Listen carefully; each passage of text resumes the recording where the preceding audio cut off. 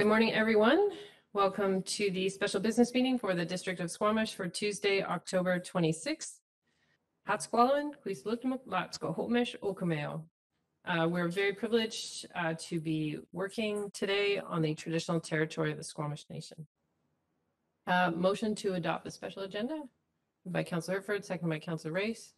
Any opposed? Motion carries. So first up, we have our Library 2022 presentation to Council. So we're joined today by Hilary Bloom, our Director of Library Services, and Molly Loudon, Chair of the Squamish Library Board. Pass it over to you.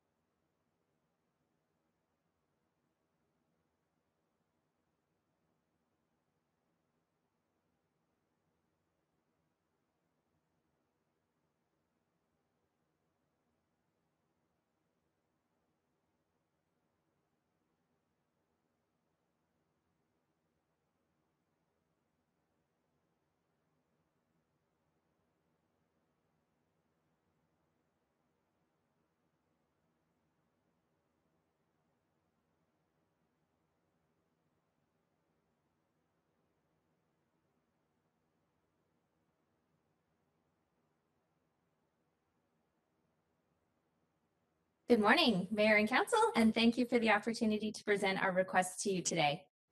My name is Hilary Bloom, Director of Library Services, and here with me is our Library Board Chair, Molly Loudon. Ms. Loudon will be speaking at the end of our presentation.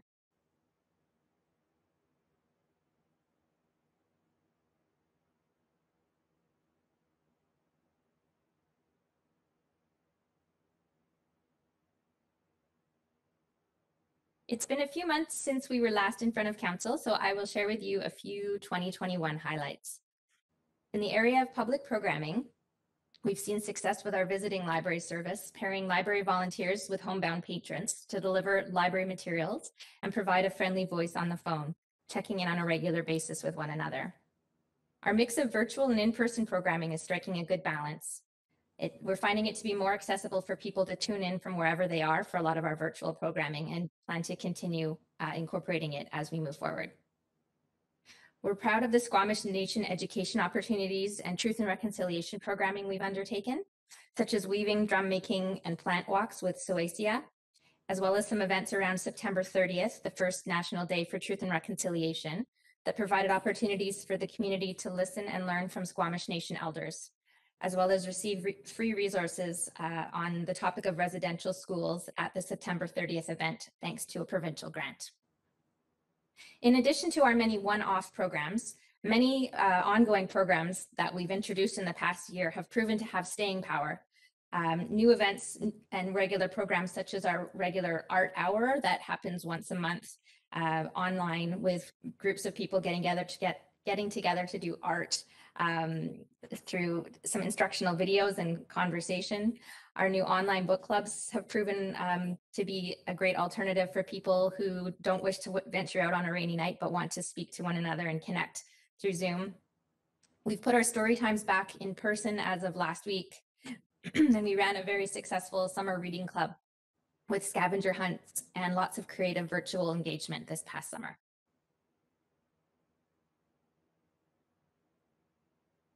In the areas of public services and partnerships, we've got a lot going on. With the capital funding provided to the library in 2021, we're going to be making some significant changes to the interior of the library at the end of this year, both to the service desk area and to the staff work area. In advance of the actual renovations, we've launched a new service desk layout, providing more central, direct service as patrons arrive, and we're finding it to be very well received. Patrons are asking questions and seeking help more than ever. We're installing a permanent takeout window at the back of the library, making it more and more convenient for people to pick up their holds and return their materials. We're also changing the layout for our staff to allow for more workspace in the staff work area. I've become involved with the Community Resilience Committee, which is a newly formed committee alongside Helping Hands, RCMP, Vancouver Coastal Health, Mental Health, community neighbors, and the district, and we're working to address neighborhood concerns and arrive at community-led solutions. Also wanted to highlight how proud we are of the window installation this year that's sharing and making visible Squamish Nation culture and history, and highlighting the amazing talent of a young local Squamish Nation artist, Siobhan Joseph.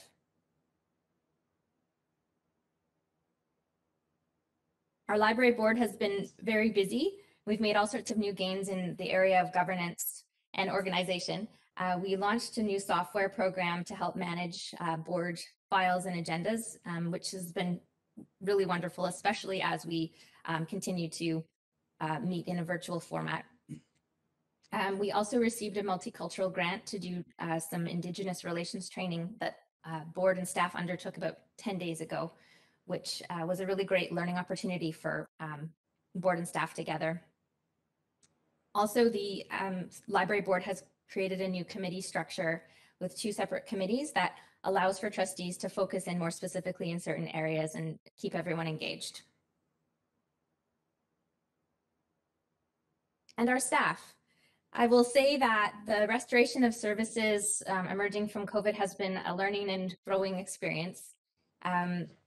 We had an organizational review undertaken, and I am going to speak to that a little bit more in detail at a later slide.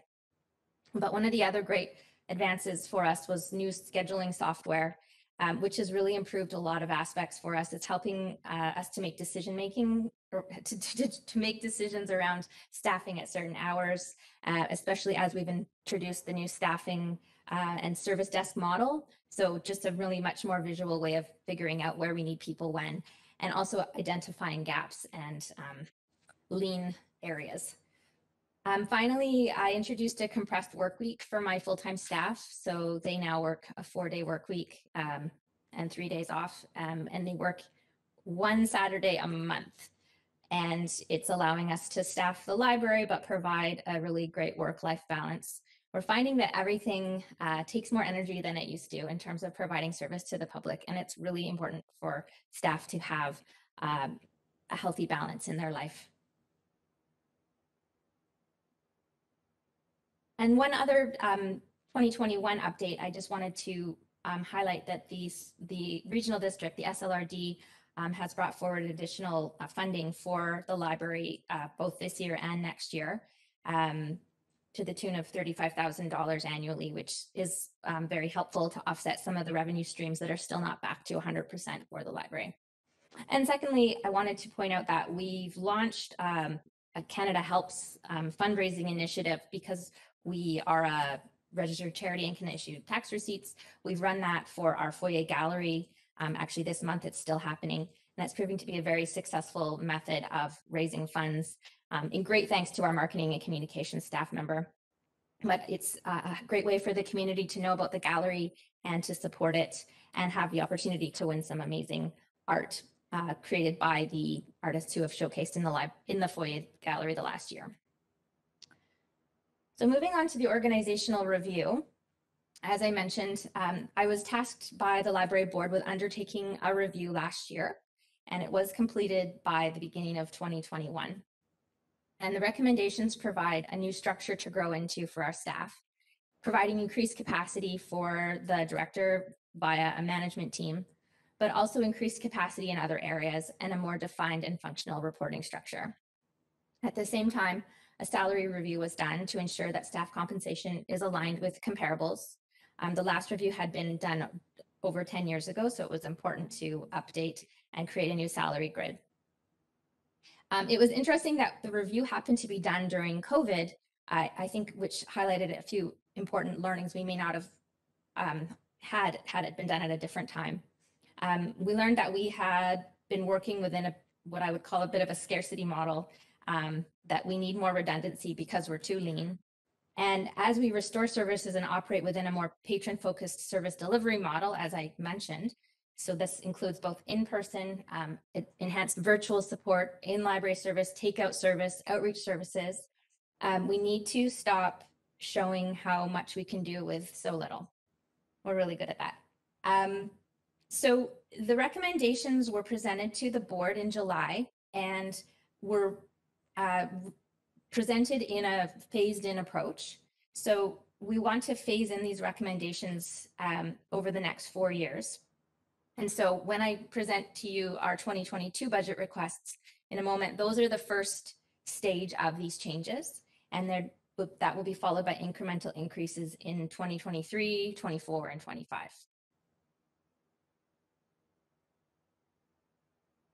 So specifically looking at 2022, I've provided a breakdown on the slide of what the cost of just over $86,000 is for.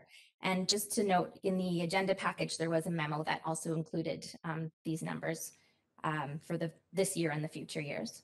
So there's an increase of just over $86,000 requested to implement the first stage of the plan. So this would put all of our current staff within the new salary grid model. It allows us to expand a current vacant librarian position into a management position. It establishes a coordinator structure using current staff, and it adds some additional library assistant hours for day-to-day service provision, sick coverage, and vacation coverage. And I will note that all of these requests are included in the larger 2022 budget package that Council is deliberating as presented by the district finance staff. Moving beyond 2022, we have a phased-in approach to grow into the new organizational structure. And I've outlined those costs in this slide, as well as in the memo. So in 5 years, we will move from just over 13 FTE to just over 16 FTE, providing the capacity for the library to deliver on what we already do, as well as offering more. We've also got a line item in 2023 for a capital request for a mobile or modular unit. And our intention is to use the coming year to further define the scope of that capital request. As I said earlier, COVID has taught us that we need to provide redundancy. We shouldn't try to show how much we can do with too little. Excellent service models require extra energy. The best customer service comes from when staff are provided a work-life balance. Our community needs us, and the director needs to lead at a strategic level and have a skilled team to handle much of the day-to-day operations.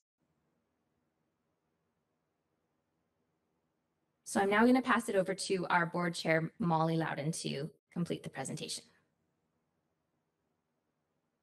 Thank you, Hilary. That's great.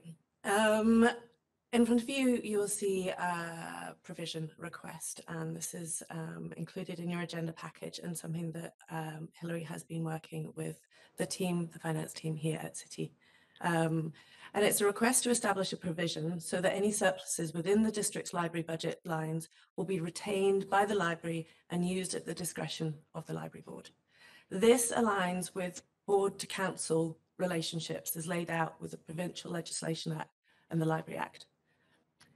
You might recall last year, as part of our restoration of services during COVID, we made a request to council to allocate some of the anticipated surplus funding in one area to where it was needed most. By establishing a provision, it would enable the board to direct these decisions about library funds without the step of a request to council, which is an arrangement that reflects the board to council relationship as it is intended. We would ask the council to consider this request now in 2021 to help with our decision making and budgeting in 2022 and onward. And finally, looking ahead and working together. There's been a lot of work done at the trustee level about the future of the library and how that integrates into a community hub downtown. We want to reconfirm the board's commitment to looking ahead for the library and working together with the district as our community grows. In the past year, Hilary has continued to foster incredible relationships in many sectors, including the arts, culture, and heritage groups. And we're excited to see future opportunities to create spaces for these aspects of our community makeup to become accessible to all.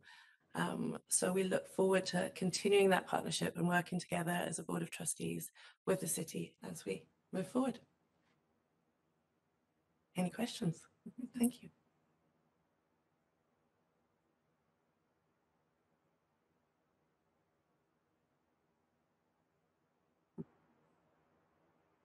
Thank you very much.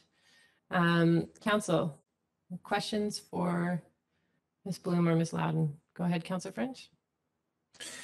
Thanks, Chair. I'm curious to maybe learn a little bit more about the mobile program. Are you aware of any grants or funding opportunities specifically aimed at helping libraries to create programs like the Books on Wheels initiative? I think I neglected to add that as I was presenting that the fund that we've put there for 23, the intention being that we'd be exploring more than just funding direct from the district. So I wanted to just clarify that as well. I'm not familiar specifically with grant funding to deploy something specifically like a mobile library, but I have had initial conversations even with other library directors in the region, exploring the idea of maybe something that could be a little bit more regional as opposed to specifically serving just one area. When we talk about mobile and outreach, our library serves more than just the district. We serve Area D around us, but similarly, when I think about the Sea to Sky libraries and the wide geography that we cover, there could be some great opportunities at more of a regional approach to achieve that. And in the same way, our libraries in the Sea to Sky do a lot of coordination and collaboration on events and initiatives. I could see that this could be a really interesting way to engage potentially with the regional district, for example, on something a little bit larger scale, especially as Area D is slated to really grow and expand in the coming years. I also wanted to ask about other communities that may or may not be offering this type of service. Are we inventing something brand new here, or are there other towns or regions about our size that have already done this? There are definitely other towns and regions that have done for many, many years. It's something that's, for many people, it's actually a nostalgic memory if they grew up somewhere more rural. I know places like the Thompson-Nicola Regional Library System that covers a massive geographic area relies quite heavily on the mobile unit to reach all of those places that aren't quite near facilities. So as we explore it, there are definitely many models to look to as inspiration and structure. Thanks, Chair. That's all I had. Others? Can you speak a little bit more to the staffing model you're proposing and what you envision it being able to deliver in terms of program, service, access?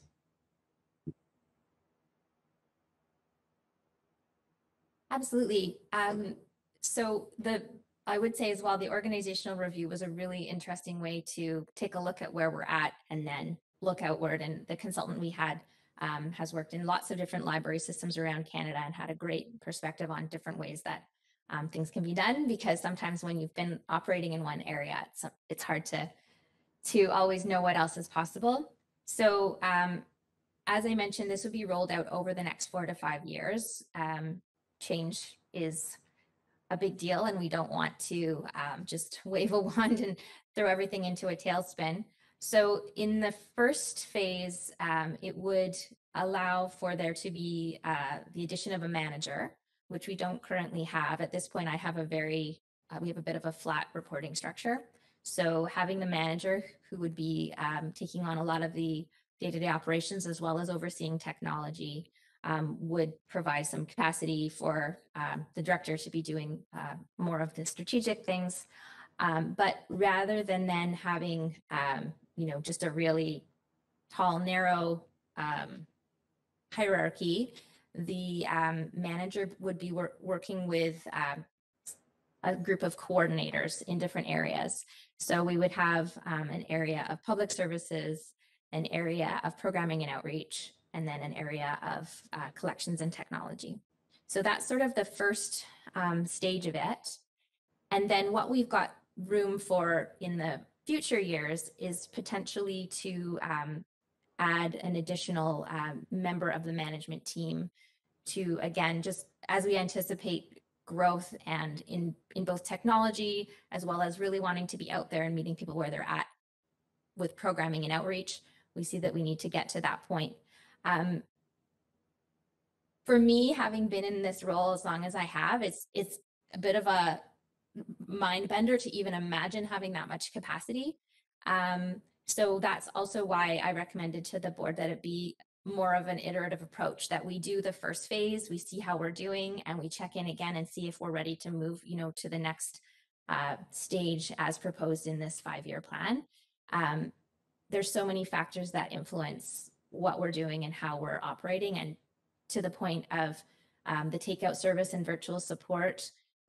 Those are new services we didn't even have before COVID. So we are, we've determined that they're worth keeping and they're important to have now as core.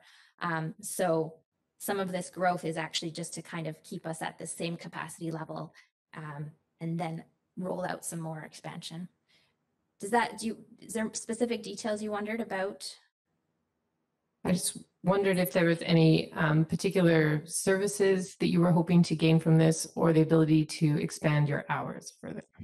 Absolutely, to expand our hours. That is one part of it. And so even within the first 2022 request, that's going to get us to, expansion of hours, expansion of programming again, because all of those things have been rather low scale in the past while. And then the other piece of it is having additional staff to ensure that we're keeping our team of staff trained and supported, because that's one of the things is I feel like we've been looking outwards a lot and offering more and more to the community, and it's really important that our staff feel like they're being kept afloat as well as we're trying to forge ahead. So having, for example, an additional manager is going to be in part focusing on making sure staff capacity and training and skill sets are kept afloat as well. Because as the demands and expectations of our community change, we need to make sure that the staff aren't being left behind or being expected to do things that are beyond where they are at when they began. Will there be any parameters put on how you can spend the provision if we do transfer that ability? I think that's up for discussion. We wanted to present the idea to council and for their contemplation. It could be at this point, as we put it, it was future needs, and I think that it could be further defined to an extent as a conversation with the board and council around what that would look like. So it doesn't, we haven't specified exactly how it should or shouldn't be structured.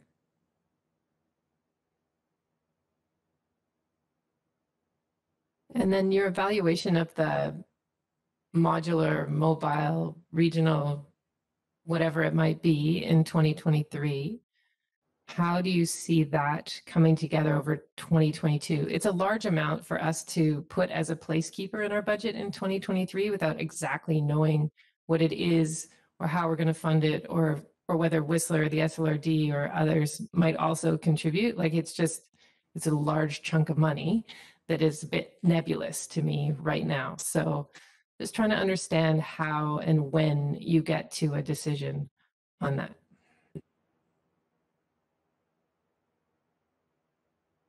I would say that, so the plan for 2022 is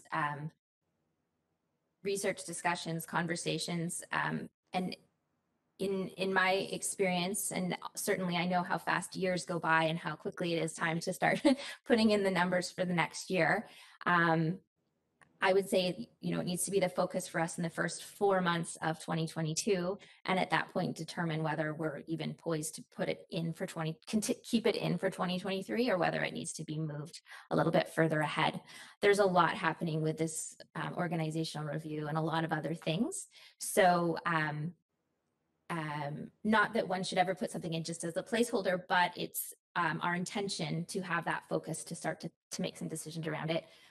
Whether it remains as a 23 ask is to be determined, I would say, from our point of view, because it's possible that it we may not be quite at the point to be able to articulate it clearly to council for you to make a decision around it as a 23 request. Thank you. Council, any other questions? We've got Councilor Pettengill and then Councilor Race. Thank you, and thanks for the presentation. I'm just wondering if, I guess I'm struggling to understand the provision piece a little bit. Normally, we'll get specific asks for increases or certain projects. When I look at the Library Act that's been quoted here, it seems to suggest that whatever money we hand over, even if it's, you know, we discuss it in the context of a budget, ultimately it's the library's decision on how that money gets spent.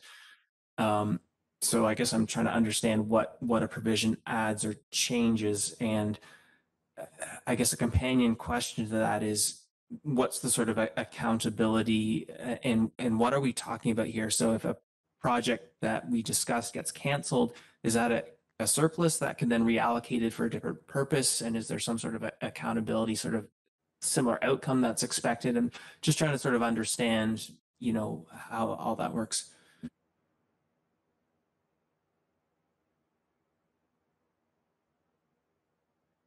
At the moment, the way that the library lines within the district budget are set up, if we happen to not fully spend our staffing budget one year or any other line, those monies are within the district's general funds. So they're not something that the library board then makes a decision about what to do with for future. So that's essentially the simple way of explaining the difference. To Molly's point, with coming forward with this, I have chatted with the district finance staff about this and presented it as a request for council to deliberate. I'm not sure whether Roland or Heather are on the call and wish to chime in at all. I'm forgetting what your next part of that was. Can you just ask again? Well, I guess, you know, we get an ask with, you know, we want to do these projects and here's why we want this money, and there's some outcomes associated with those projects. And so if for whatever reason a project doesn't happen or a staff member doesn't happen, we don't get that outcome, is there any sort of expectation or assurance that, you know, if that money is reallocated, the sort of ultimate outcome is still the same or similar? Or I guess sort of what's that accountability in terms of, you know, that we're generally staying aligned to the original purposes or intents, even if the sort of projects or individual staff members for the funding change.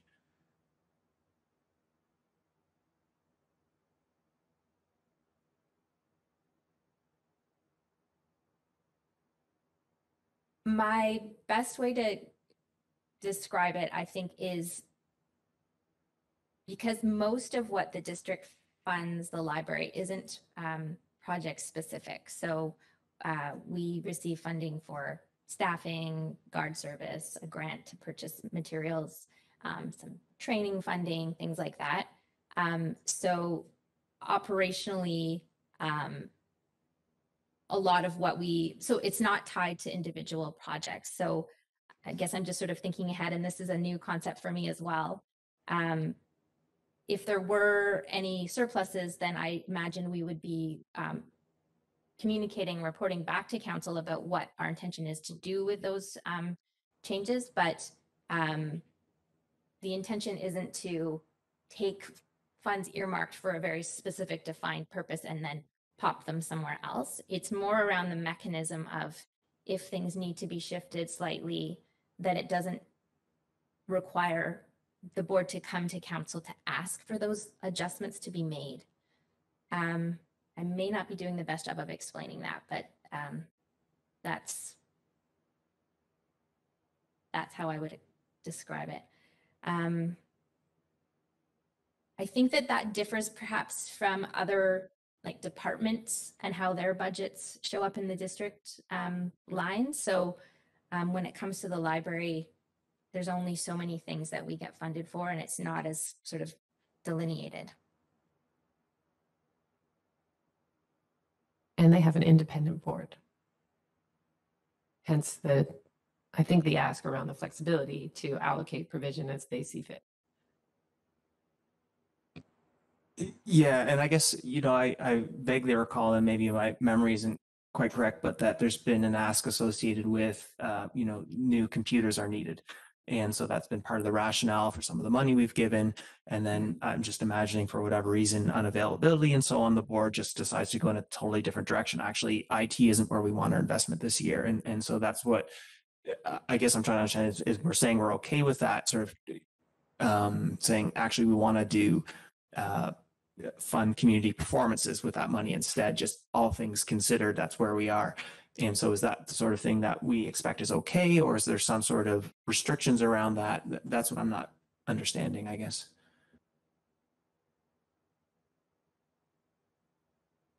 I think maybe this also, when I think about it, to do with timing. So we will still be setting up a budget for the year ahead with intentions for use.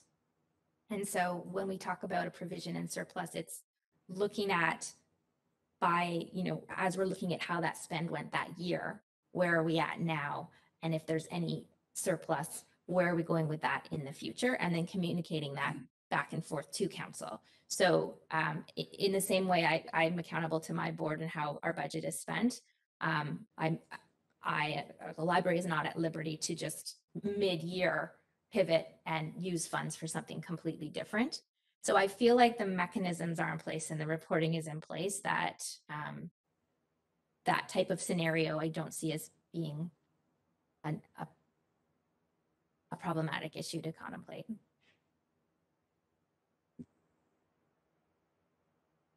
Councillor Rees? Thank you.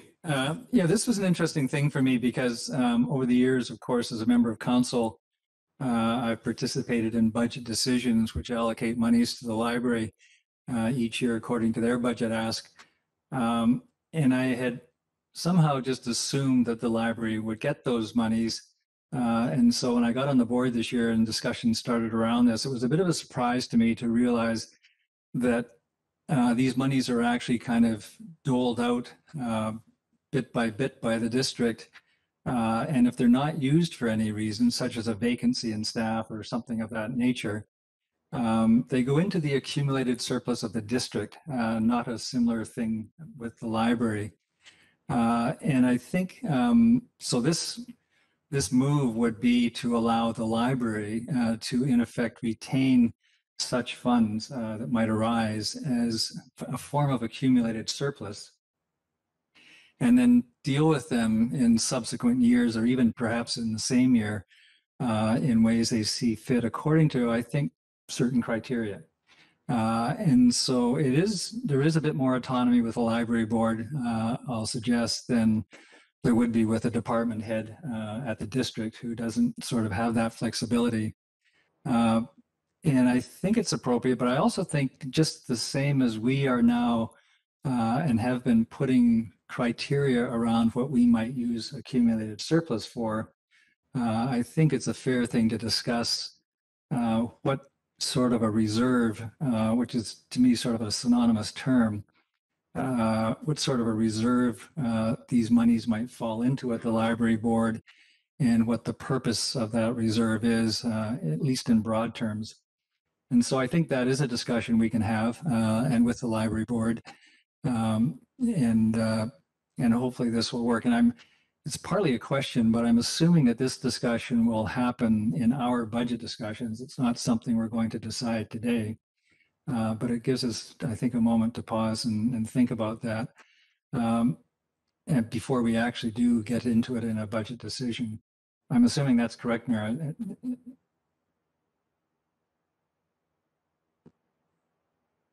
That the library ask gets contemplated during our budget. And provisions of, first of all, whether or not we want to go this provision route, and secondly, what criteria we might put around it.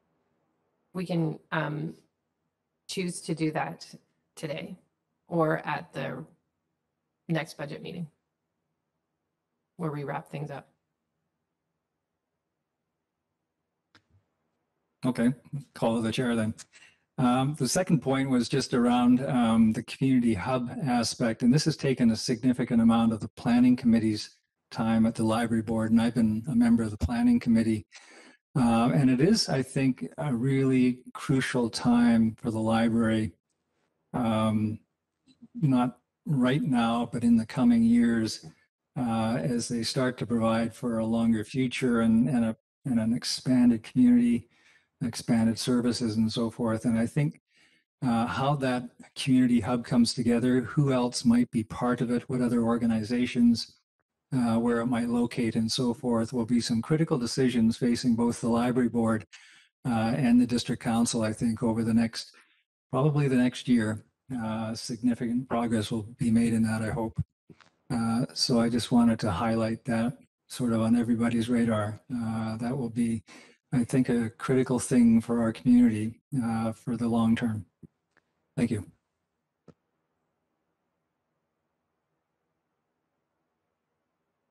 Anything else?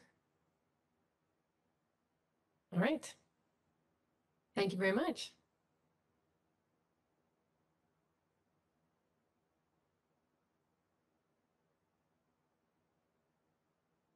So we will move now into the 2022 to 2026 financial plan, and we're dealing with the general fund capital projects today.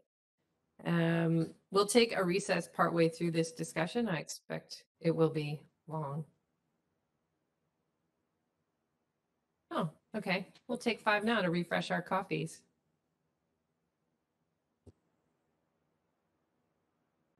All right, we're back in our special business meeting. We're on to our general fund capital projects, and I'm handing it over to our finance staff, Mr. Russell.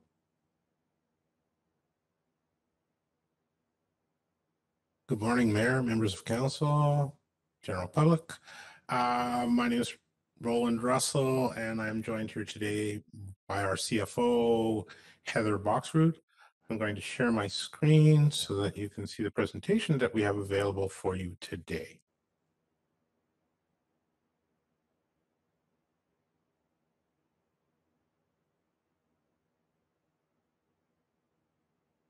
Okay, so here we go. I'm just going to figure out which button to push next, and we'll be on our way. Today, we're going to discuss capital projects for the 2022 through 2026 financial plan period. So when we speak of these items, obviously I'm pushing the wrong button. There's a number of goals for today. The first one is to discuss the presentation of capital projects. We've broken it up into a number of different groupings that relate to different views that council may have of the overall picture for all our capital projects. We also want to discuss the financing aspects of capital, which will relate to a discussion of our reserve continuity schedule, which outlines part of our financing plans for this year.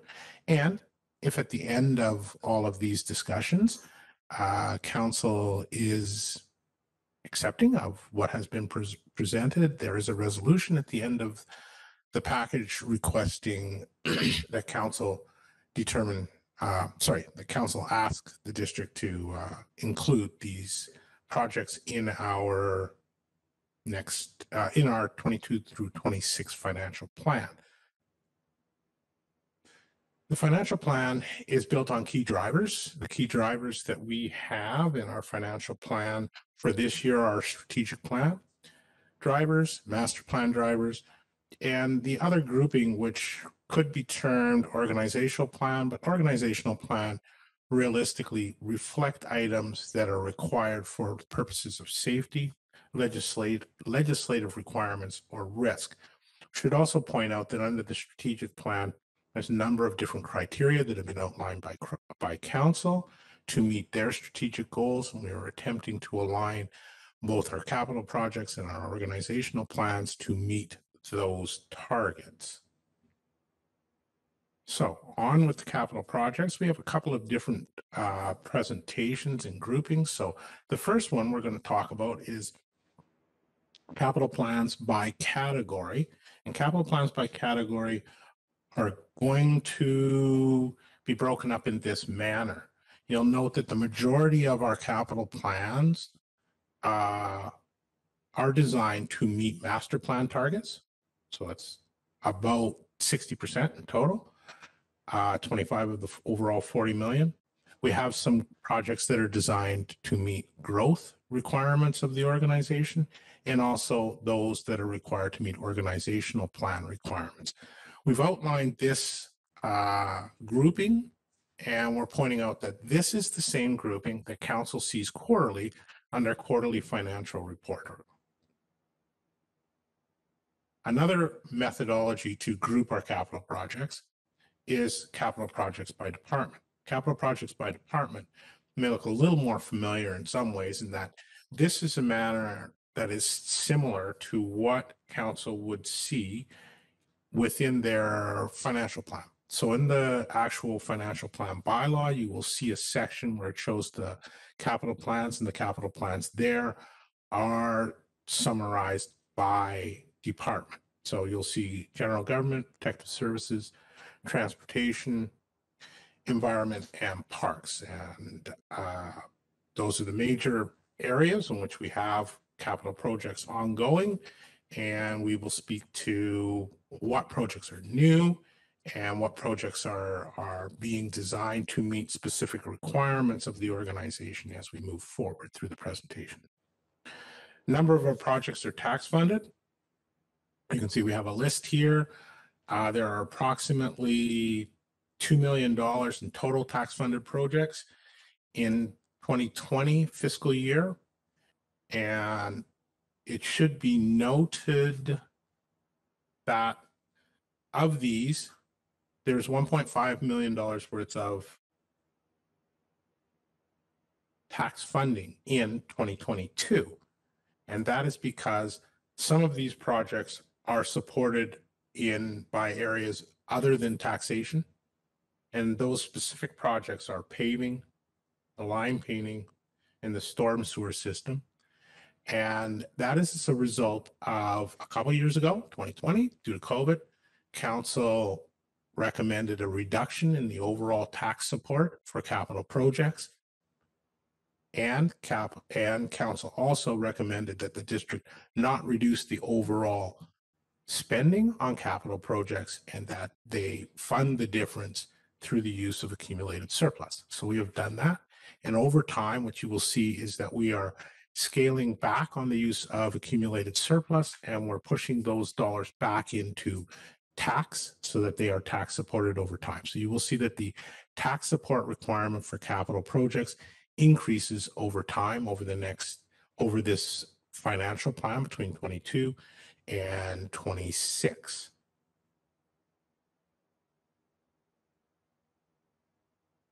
We have a number of additional projects that are funded in the capital plan, and we have projects that are designed specifically to allow us to manage the climate emergency.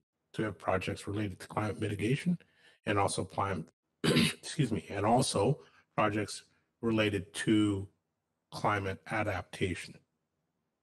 Should be noted that with the flood protection upgrades, we have a specific project, Wanek Park Sea Dike, which is included in 2022. It has commenced this year and will extend into 2022. We have a placeholder for flood protection upgrades for future years from 22 and 23 through 26. There are not specific projects identified by our engineering group that will use up that $4 million per year. What we are anticipating is that through the process of studies and what's the term I'm looking for, additional work that is being undertaken in 2021 Our engineering group is reviewing the design and the priorities for the next round of flood protection upgrades. So what we're anticipating is that in the 2023 budget, you will see specific projects identified to use this funding. So at this point in time, we're including it because we have a commitment to the climate emergency. We have a commitment to ongoing dike maintenance and upgrades. And these are significant and large projects. And so we, when we bring a project together, it would require the funding from 2 or 3 years quite often. So as an example, the Wanek Park Sea Dike is a $10 million project in total. So as you can see, based on the funding for flood protection upgrades, that would be a 2 or 3 year ask. So we don't do major projects every year.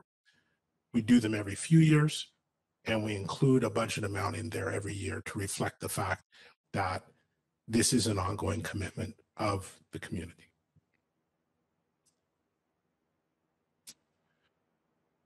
Another section that we would like to point out this year, makes this particular highlight this year, is the Real Estate and Facilities Master Plan. As part of Council's requests and their strategic plan, they had requested that 3 shovel-ready projects be brought forward by administration in this cycle so that they would be available to commence by 2022. And we have undertaken the Valley Cliff Fire Hall. Project has commenced already and is coming out of the ground rather nicely. The next 2 projects on that listing are Fire Hall number 2, Garibaldi Estates, and Public Works facility at the Public Works Yard. And those projects are in the process of design, and our Director of Infrastructure and Construction will provide a little additional information on that later in this package. Okay, so that outlines the projects that have been undertaken to meet the goals of the Real Estate and Facilities Master Plan. You'll note that there are a number of projects this year and extending out into 2023. And then the other project that we would like to note that is a highlight, it's a new project this year, is the Brennan Park Recreation Center Revitalization Project. And that is a grant-supported project. And we hope to find out later this year or early in the new year whether we were successful in our grant application. I'm going to go on to the next one. So at this point, I want to talk briefly about our reserve continuity. And I think that the 2 pieces that I want to point out here is that our actual reserves currently, and this slide that you see is speaking directly to the general reserves. In your package that you have as part of the minutes of this meeting, it has the general reserve and the utility reserves also, but in the case that we presented utilities earlier this fall, I'm going to narrow the discussion today to the general reserve. And you'll note that there's approximately $40 million in the general reserve at the end of 2020. And we're drawing that down such that by the end of 2024, or in the 2024 year, we'll be down to a number around $15 or $16 million. And the rationale for that are 2 things that are occurring. One is the land reserve currently has about $12 million in it. We are using the land reserve to pay for the 3 major projects, shovel-ready projects that we have undertaken. And we are using the land reserve to support debt financing for those 3 projects. And as a result, we anticipate that by the end of 2022, we will have used up all of the existing land reserve. And therefore, in 2023, or prior, I should say, if possible, we would replenish the land reserve. And that is the amount that we had identified previously, approximately $12.9 million. That magic number keeps coming up. And so we're showing that within the documentation is appearing in 2023, replenishing the reserve, and then the reserve will be used again to fund future projects as we move forward. The other major change in our reserve continuity schedule is the fact that the Community Works Fund has been wrapped up. The federal government has made the decision that this program, after a 10-year run, will be completed, and we're hopeful that the federal government will come up with another program to support communities, but at this point in time, no such program has been announced. So our understanding is that we have until the end of 2023 to use the money, and if we don't use the money by that point in time, we will probably have to return it. So that is a definite use it or lose it, so we're going to use it. We have identified a number of projects that are outlined in your package on which to spend this money, and we'll speak to those in a moment. So that's the bulk of the presentation, and at this point, I'm going to ask some people to step in and provide some additional information, and I'm just checking to see which order they're in. So I would ask if Mr. Bragg is on the line, if he would be able to address some comments with respect to the capital REFMP projects, specifically Public Works and the Analyst Fire Hall. So I will pause here for a moment. Good morning, Mayor and Council. Can you hear me? Okay. Yes, we can. Thank you, Mr. Russell. I just wanted to update where we're sitting with the RFMP projects, in particular the two major ones we've got underway, aside from the one that's under construction. We'll be coming back in November 9 to update in a lot more detail here, but just an overview. So the Public Works, we've just gone through a value engineering stage, and what that does is confirm our pricing, confirm our sizing, and confirm where our costs are and where we're going to be allocating all these things within the project. So we're stalled by about a month and a half, 2 months on the overall timeline. But the reason we've done that is to make sure that the costs are in check. So at the moment, we're sitting on about $21 million, and that's without contingency. And this is a Class D level budget, and that is a placeholder for now. So as we work through this process, we'll get a finer grasp on the details of costs, and we'll head into Class A at about March next year. We've got a few constraints on the site at the moment, which has been pushing some of the timeline and costs out as well. We've got some soil contamination items that we're working through. The flood level is working through the design as well about how we raise certain areas and work through an emergency situation should a flood occur. And we're also working with the wastewater treatment plant next door on their future expansion and allowing growth and taking away certain areas from the site plan to make sure that they've got their growth is accommodated for. On the Analyst Fire Hall, the massing drawings are complete. We've got a different setup on this one where we've got the architect and the builder are working together. It's different than our typical construction management contracts. It's called IPD. We're focused on the temporary fire hall works, and that's, the temporary fire hall location, which is in works at the moment. And from the budget standpoint, we're at a Class D, and it's very early stages in the project, and we've allocated $10 million from the budget side, and that includes a contingency.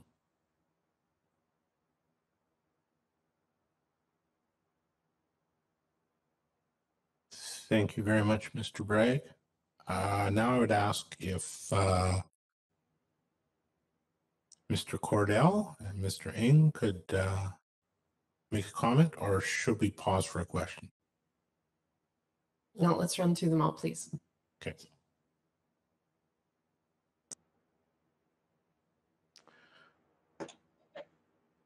So at this point, I think we're going to be joined by Mr. Ng and Mr. Cordell. All right, good morning, Mayor and Council. Can you hear me? Yes, we can. Yeah, thank you, Mr. Russell. So Conrad and I are here to provide a summary of the TTP investment to date, provide some information to the budget and what's planned for next year, and then as well as talk about requirements for the ongoing support and development for the digital infrastructure that the TTP is deployed at the close of the TTP at the end of next year and going into 23. To date, the investment has been about $5.1 million. And then the pie chart below shows the breakdown by contractor, by staff, and others equipment, such as software licenses. As discussed a few weeks ago with the committee of the whole, the accomplishments have been significant as we have a brand new financial architecture and system. It's a central repository for all district financial information, and it's allowing the finance team to provide improved services for accounts payable, for procurement, for payroll, and for reporting. Last year, we launched a new business license system, and that's part of the development management platform, whereas central repository for all information related to a parcel of land. We're deploying a new recreation management system within the next couple of weeks and in advance of winter registration, bringing these services online, not only to the community, but also to staff. And even though they're a bit smaller in scope, the services, whether they're upgrades or deployments, have directly impacted service levels to the positive for critical teams such as BYLAWS and Squamish Fire. I just want to draw your attention to the pie chart, in particular the skew between contractor and staff, as particularly in the early years, 2016 up until say 2020, we were reliant, and the numbers show, on contractors. And the reason for that is we needed their expertise. These are brand new systems, they're complicated systems that no one had experience in per se.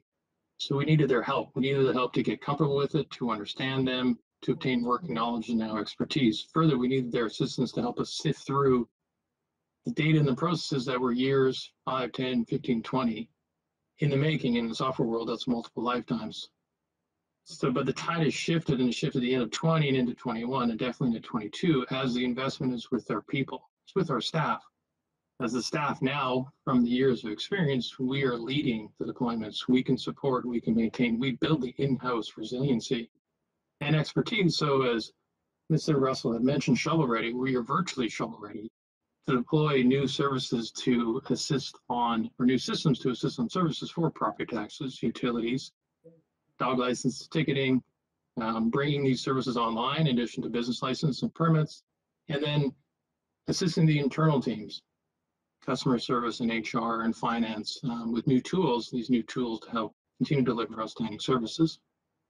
The investment in staff is paying dividends, and most importantly, because we have the resiliency and self-sufficiency and expertise to support and develop these digital infrastructures. And I'm going to hand over now to Conrad as he's going to talk about continuing that momentum with the close of the TTP at the end of next year and going into 23. Thanks, Kerry. Good morning, Mayor and Council. Yeah, as we close out the TTP, we want to focus on the new platforms and solutions that have been implemented and make sure they're optimized.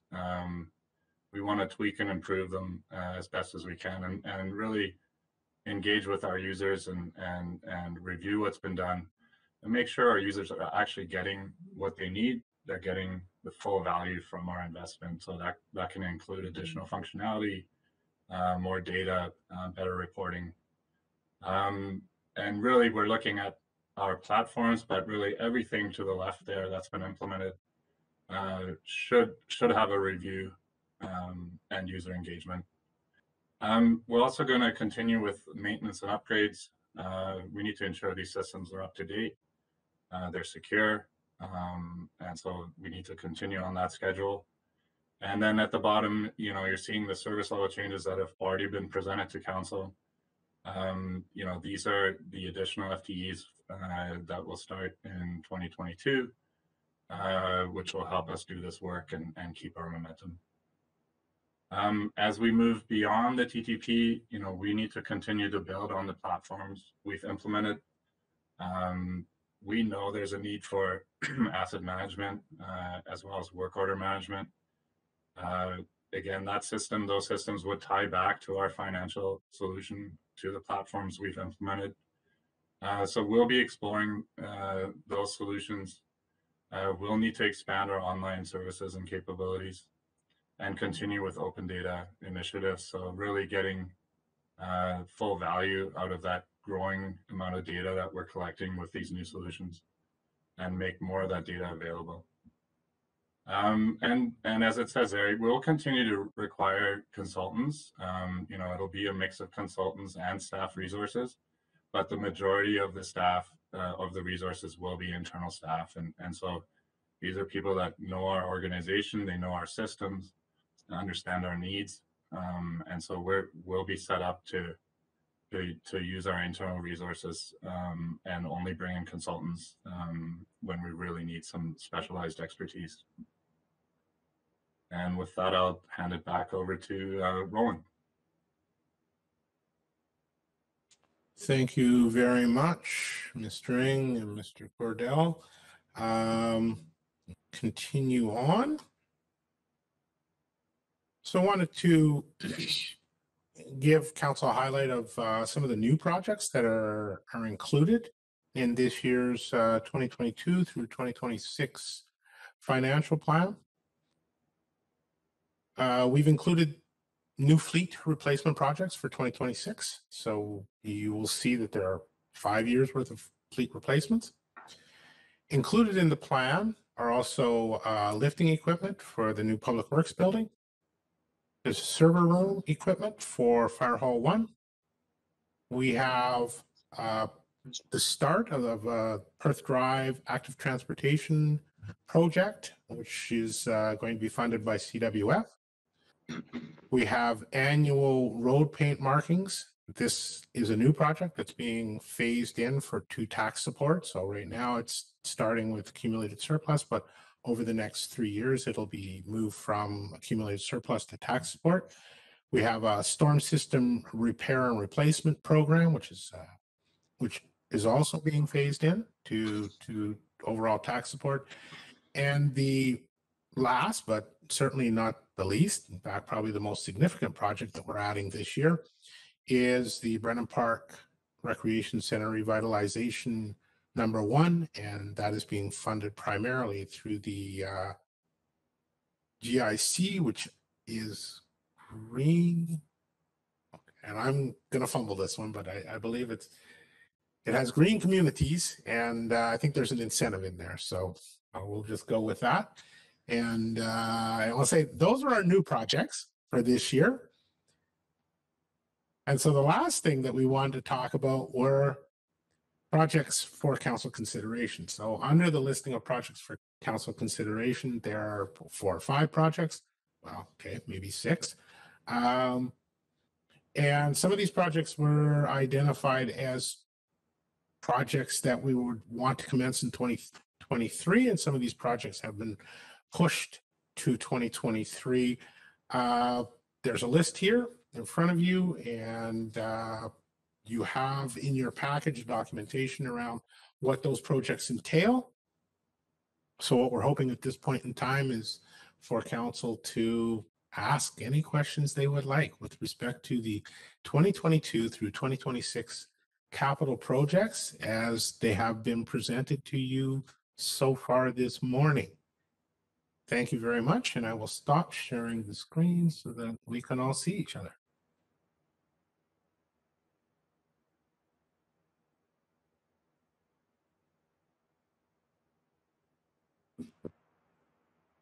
All right, thank you for the presentation, staff. And now we get the fun job of asking questions. So I'll turn it over to Councillor Reyes first.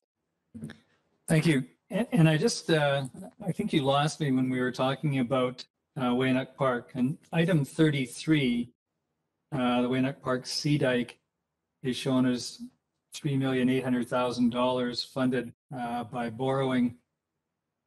And it's always been my understanding, and you confirmed it, that this is actually about a $10 million project, give or take.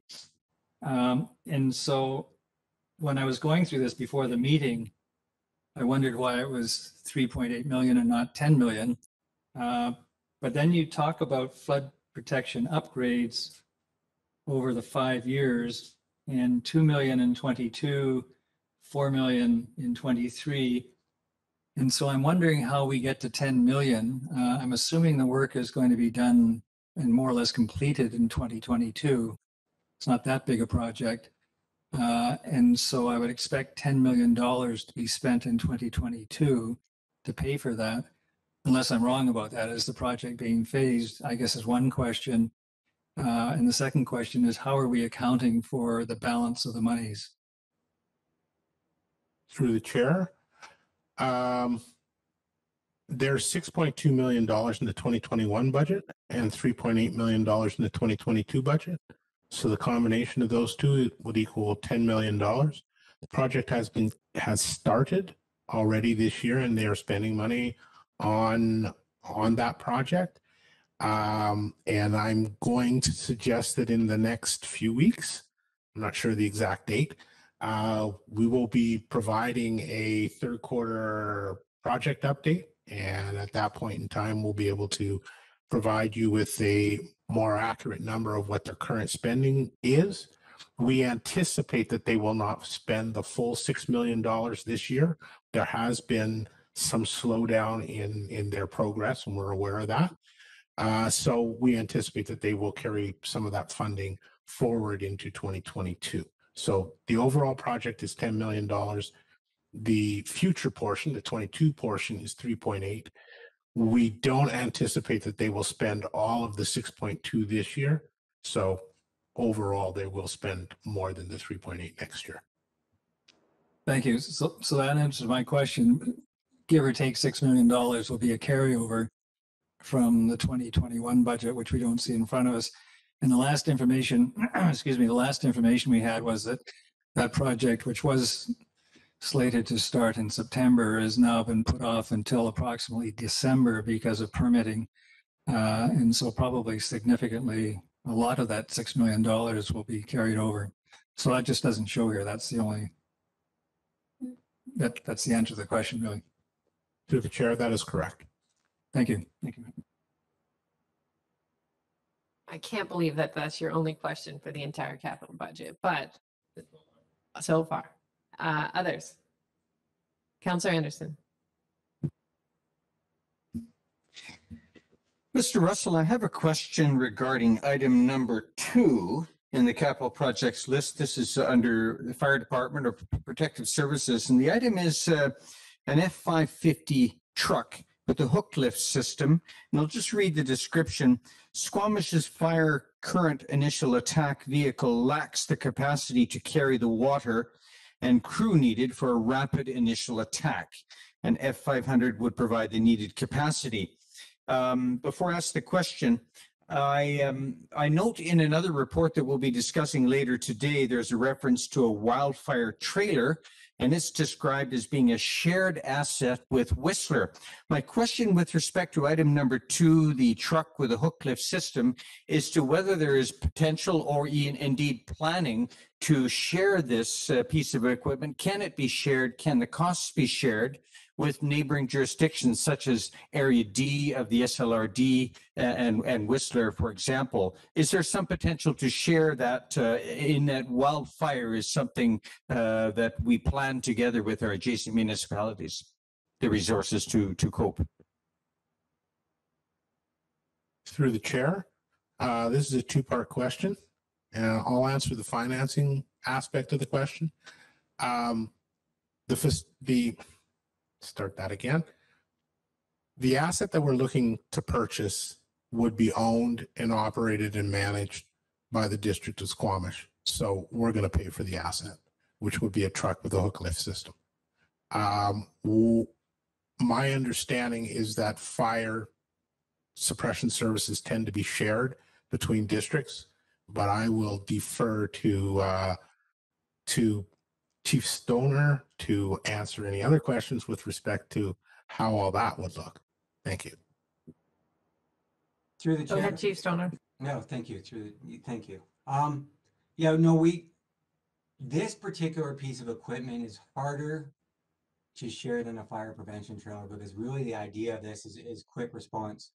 We want to be able to hit a fire when it's quite small. The truck carries 150 gallons of water. We want to be able to hit the fire when 150 gallons of water will have a significant impact. So it's not really a piece of equipment that can be shared in that respect.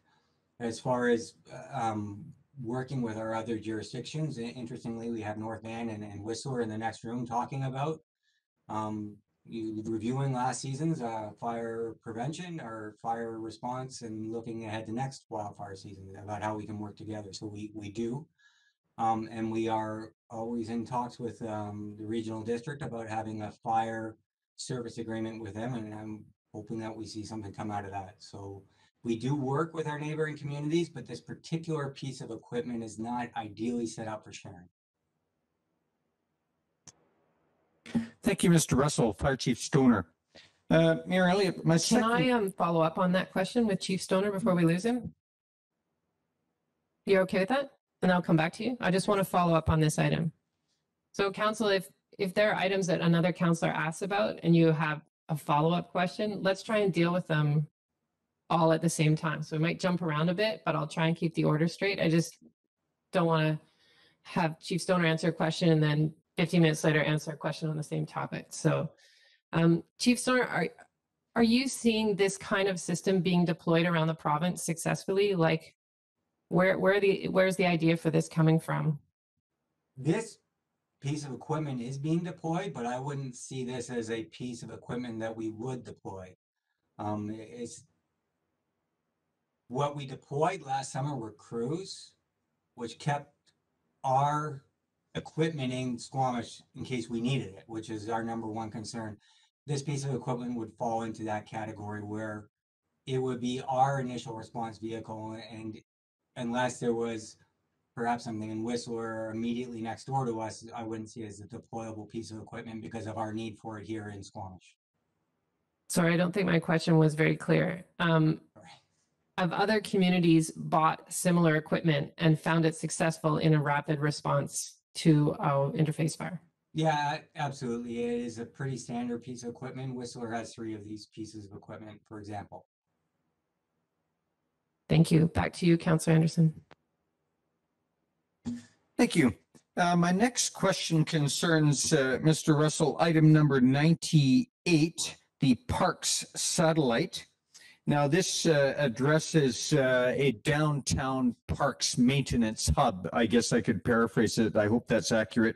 The budget ask is for $40,000 in year 2022, $60,000 in year 2023. There's reference to the existing tenant in the old fire hall nearby here. And I just wondered whether there is a clear plan to utilize these funds, whether there's a clear plan for shared use or a schedule of a change of use in that particular facility. How's it going in planning around the existing tenant's use of that facility?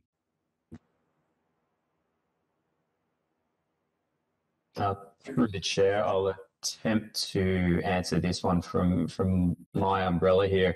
It's in early stages of planning at the moment. We've basically placeholdered it, and hence why we've allocated that number of funds over the next 2 years here. We don't have any details or strategy on specifically what we're doing there, so I can't answer that in detail.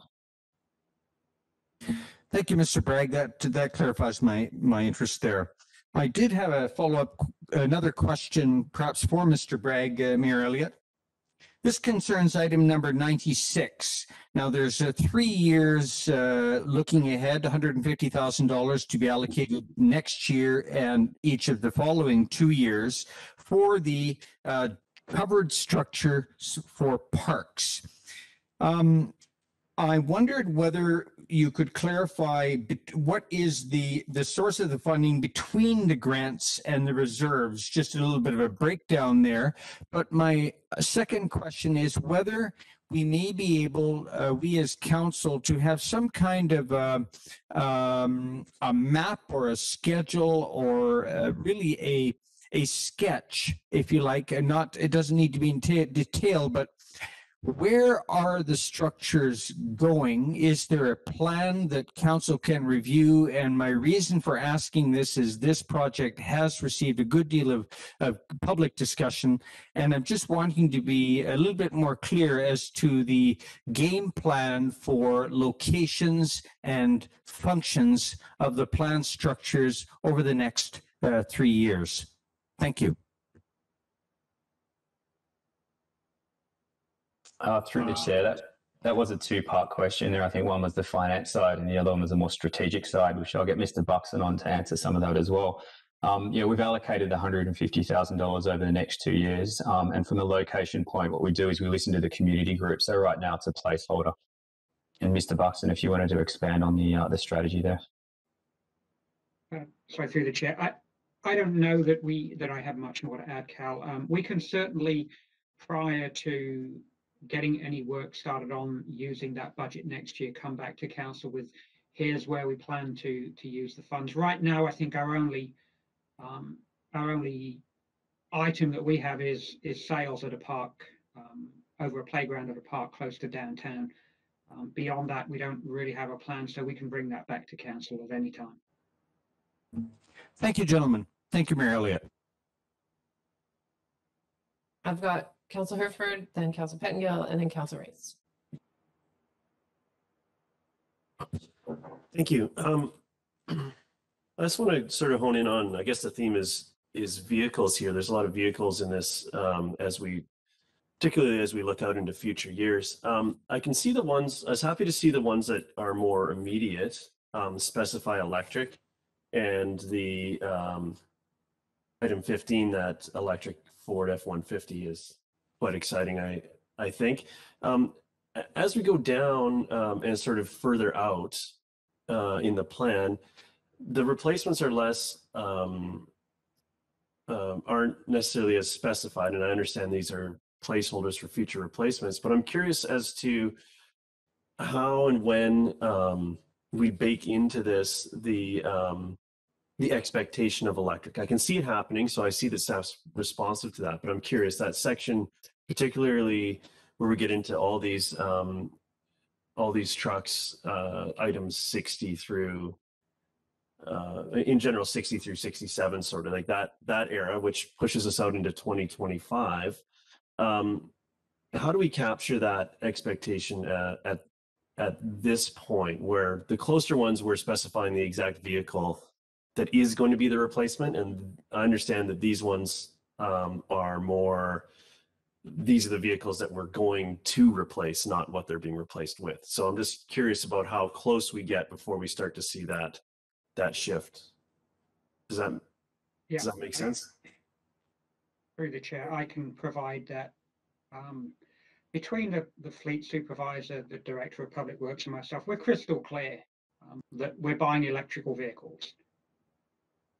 We provide that detail as we can. We're not providing that detail on the later purchases because, in part, those vehicles don't exist, or we're not sure that when we get to that point, they'll be, even if they exist, that we can purchase them. But we're crystal clear that if an electric option is available, we're purchasing that option. It's just we're reluctant to say we're going to buy an F-550 in 2024 if it doesn't exist. I mean, I don't want to make a promise that we cannot keep. I don't know, Mr. Smith, if you have any more detail. Through the chair, yeah, I do have a little bit more detail. Item 15, to speak specifically to that, is a bit of a hybrid description. We want electric. We hear loud and clear that council is after electric vehicles. So we put electric F-150 for the road supervisor in there. The 35.7 is not an electric vehicle. The 35,700, that's for an F-150, a standard F-150. So we're reviewing our options. We're seeing what's available with the F-150s right now. They're just not available is where it's at, unfortunately. So we're still hoping that that'll happen. You know, other options that we've looked at is the Maverick, which is a hybrid, without trying to get into a whole lot of detail here, but the number, if that's going to be electric, would be above 70,000. So we haven't instilled that throughout the budget from item 61 down, because we don't really know, further to what Mr. Buxton says, we're not certain about how the pricing is going to be, what the capability is. So we're just keeping the status quo until we find out what the actual answers are. So I just wanted to be clear on item 15 that that's for the budget is for a normally aspirated F-150.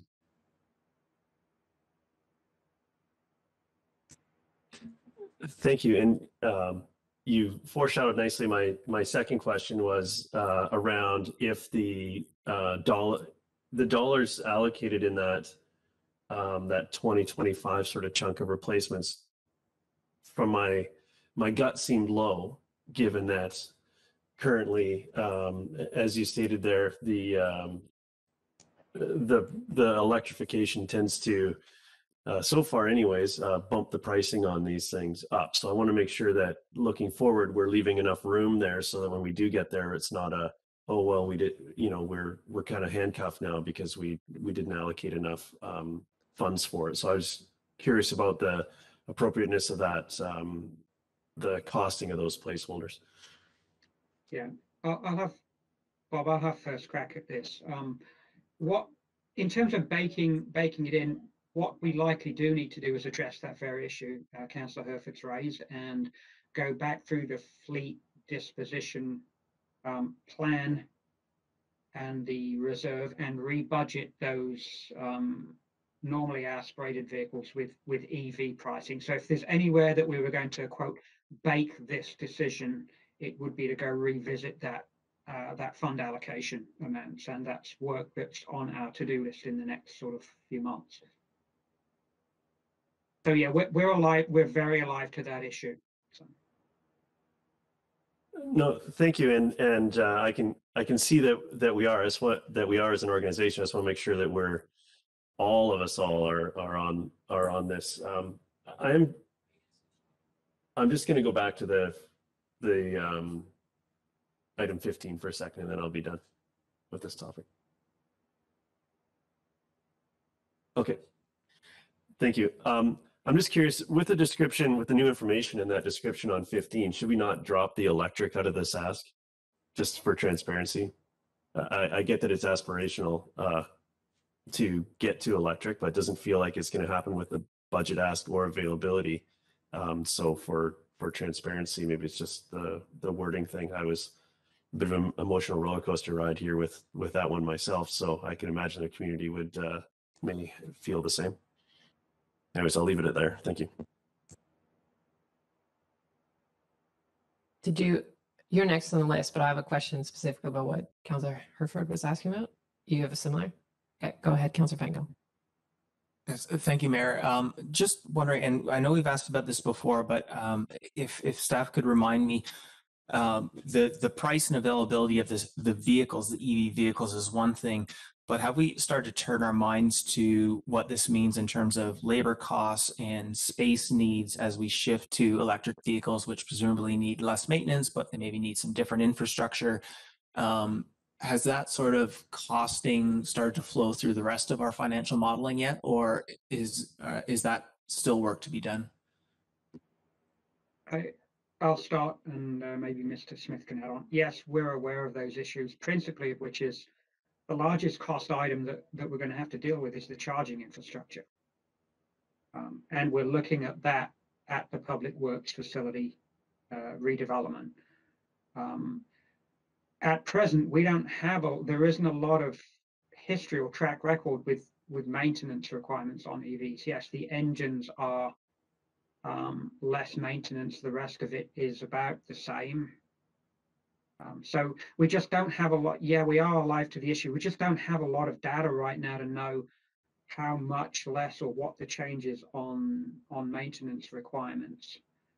In terms of spacing, if we have more vehicles, it's not really going to affect the space we need for maintenance greatly. But again, that's being covered off in the design of the Public Works facility. But I don't know if Mr. Smith, if you had anything else to add.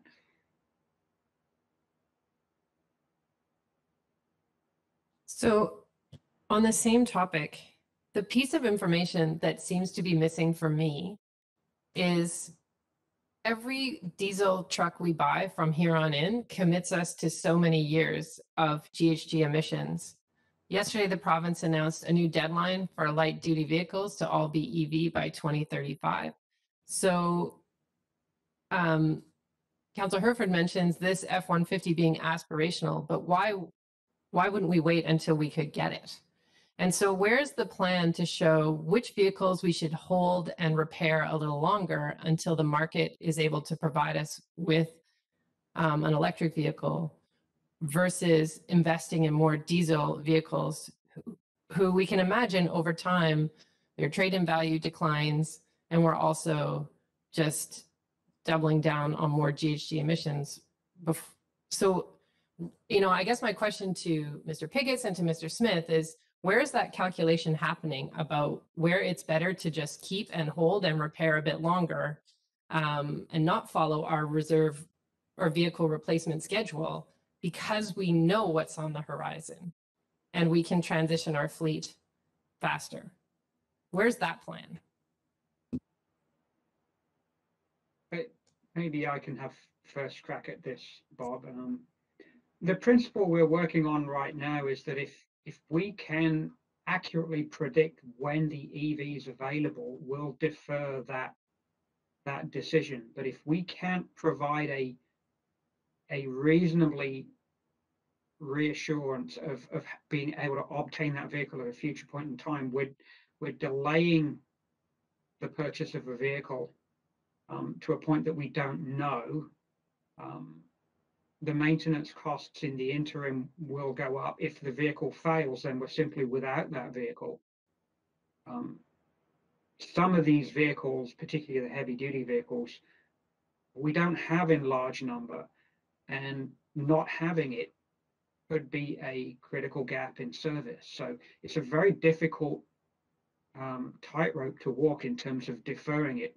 The principle we're working on is deferring if we know to which point we can defer. If it's unknown, then it's very difficult for us to potentially nursemaid that vehicle through the 2 or 3 years out that it may be that the technology is available. And if that vehicle fails in those 3 years, it's either a very costly immediate replacement or very costly repairs. It's just very difficult to try and predict when some of this technology is going to be available. Mr. Pickett? Mr. Smith, do you want to go ahead first? Or? Mr. Pickett? Okay, thank you. Through the chair. One thing I just wanted to add is that we have just embarked on a telematics fleet assessment that is going to give us much more high resolution information about about a plan for replacing vehicles with electric vehicles. So the outputs of that study is going to be really informative to that. Included in that study is going to be some projections on where we might be able to find external funding to help facilitate the purchase and offset the extra costs of an electric vehicle. So we do believe that that is going to be very helpful information. Thank you. Thank you. I guess my question is it time for us to have a fleet master plan that is addressing the climate emergency? Through the chair, I believe that we do of a sort. I mean, we have the fleet replacement plan, we have the reserve in place. We do need to revisit those costs, but the reserve is robust. And we will replace as available and when we can predict. I mean, that is our plan. We will replace with electric if the technology is available or it's at a predictable point in time. Beyond that, it's very difficult to guarantee that we will purchase EVs that may not exist or are not available. With respect, Mr. Buxton, I don't think what we have is a climate-focused fleet master plan.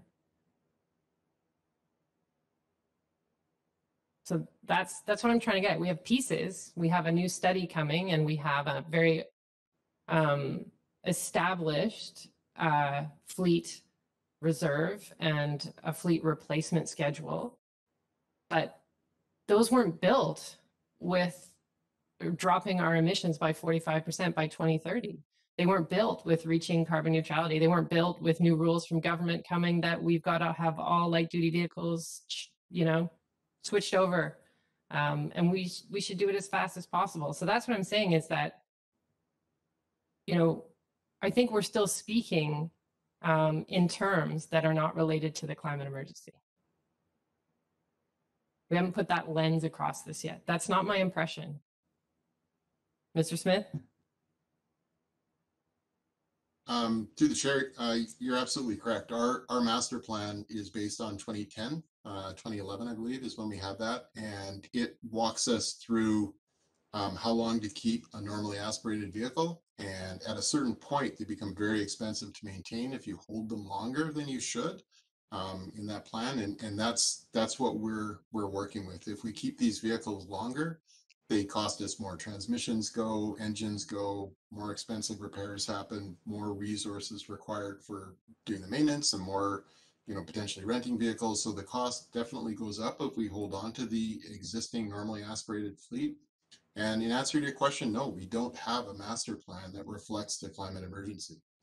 I'm tasked with trying to figure out the best way to do it. We've got 6 bolts in the fleet where I think we're doing a good job wherever we can.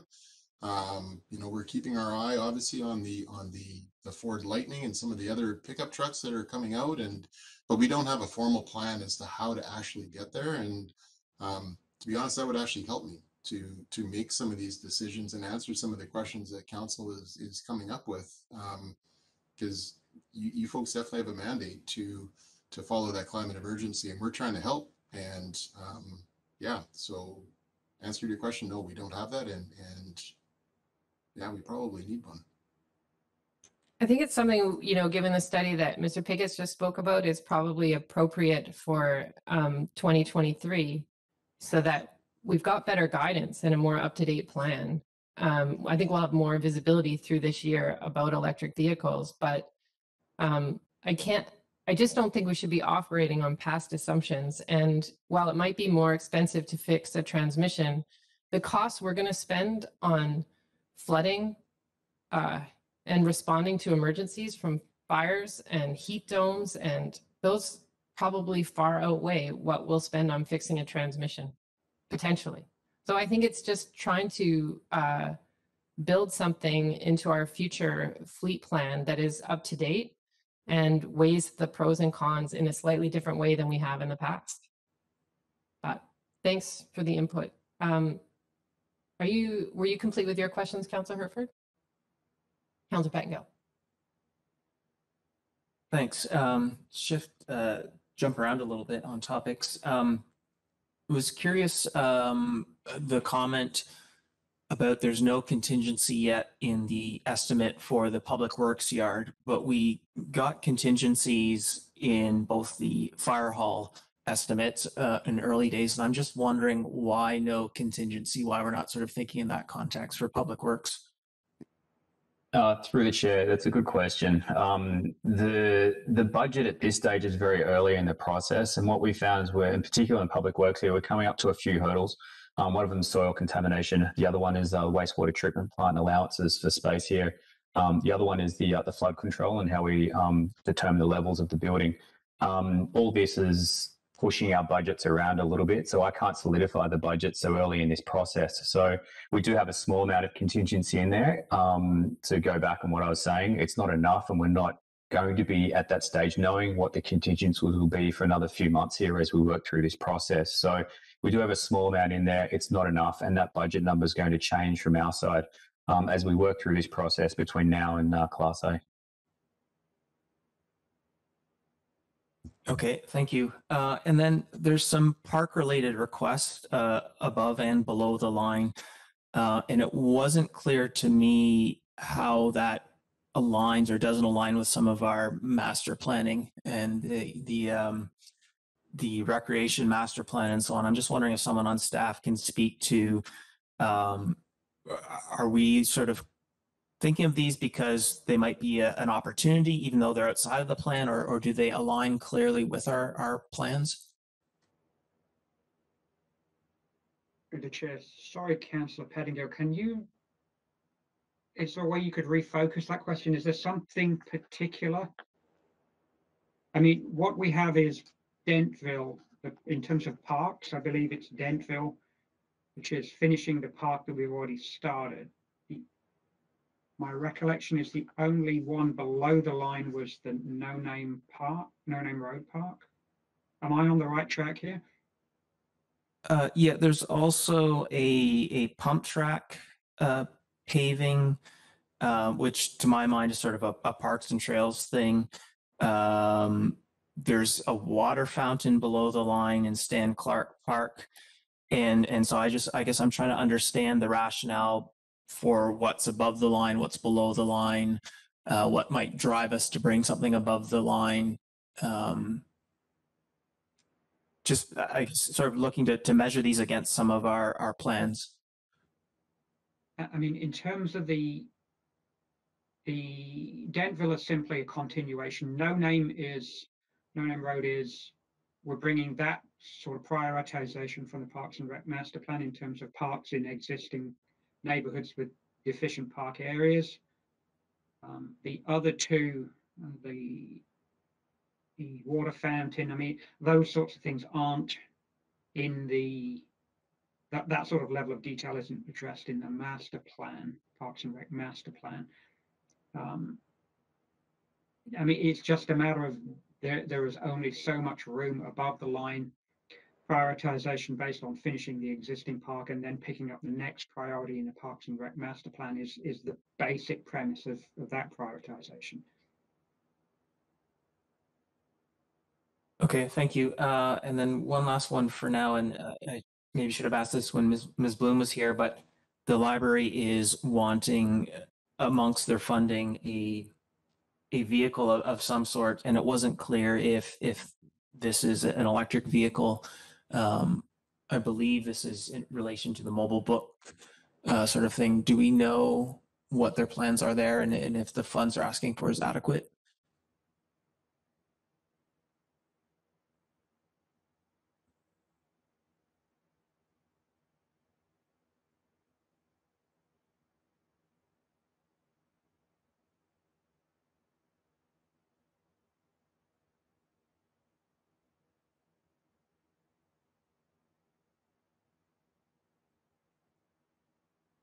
Go ahead, Ms. Glendale. Thank you. Staff will find out the answer to that information for you shortly.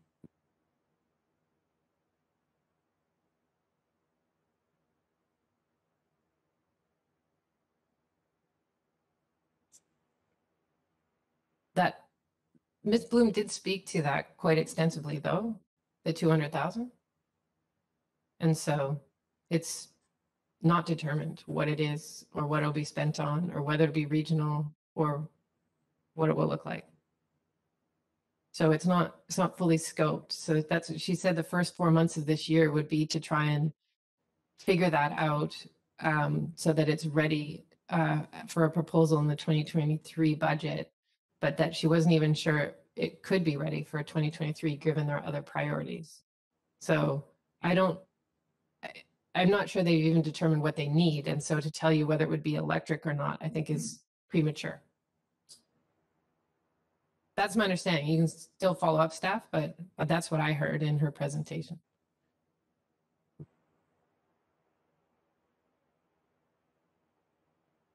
Councilor Rice. Thank you. It's a different topic again, and it's number 110, the landfill gas flare horizontal pipe expansion. And it's 200,000 in 22, 24, and 26. And I'm just wondering if that's the end of it or whether we see that going on indefinitely and more or less regularly as long as the landfill keeps growing. Do we ever get to an end of that program, or is that sort of a cost to the landfill now? Through the chair. My understanding, based on the information provided to me by our engineering group, is now that we have installed the landfill gas flare system, we need to extend the pipes as the landfill itself grows. So this portion will continue, and what you see there will, for all intent and purposes, will end when this landfill is capped. And then we will see another project similar to this, which will be built with the next landfill, which again, it will just grow over time as the landfill fills up. It becomes part of the overall operations costs of running a landfill. And I kind of guessed that. And I guess my question is, would we ever get to a point more for taxation purposes of saying, okay, well, then let's just put $100,000 a year into a provision instead of $200,000 every two years and nothing in the intermediate year, just to kind of level out the tax burden.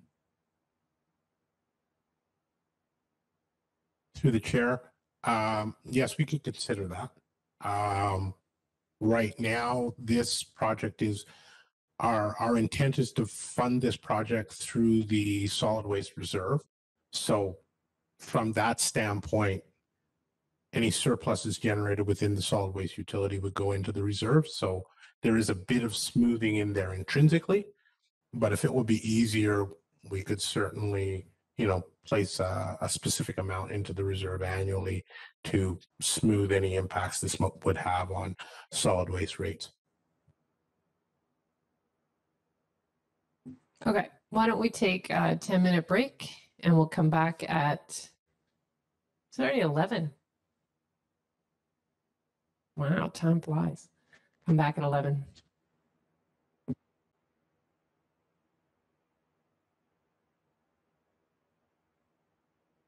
Okay, we're back in our budget discussions around the capital plan for 2022 to 2026. Questions from council anymore? I've got a few of my own, but I'll keep the floor open. Go ahead, Councillor Anderson. Mr. Russell, I'd like to ask a question regarding item number 24, transportation system improvements. The item description includes a reference to a particular intersection, one that we visited on our council bike tour in September. And so I'll just quote, further works are anticipated at the Clark Drive Highway 99 intersection in 2022 to improve pedestrian safety and to complement improvements previously made, unquote. This morning, I found not only the Clark Drive intersection, but the Guilford Drive and Burner Drive intersection to be highly congested. And in poor weather, this can lead to both of those intersections, and this can lead to risk for pedestrians. So I wonder if there may be any staff available who could speak to specific improvements that are being planned for that Clark Drive or indeed the neighboring intersection, if that's also what is intended. Thank you.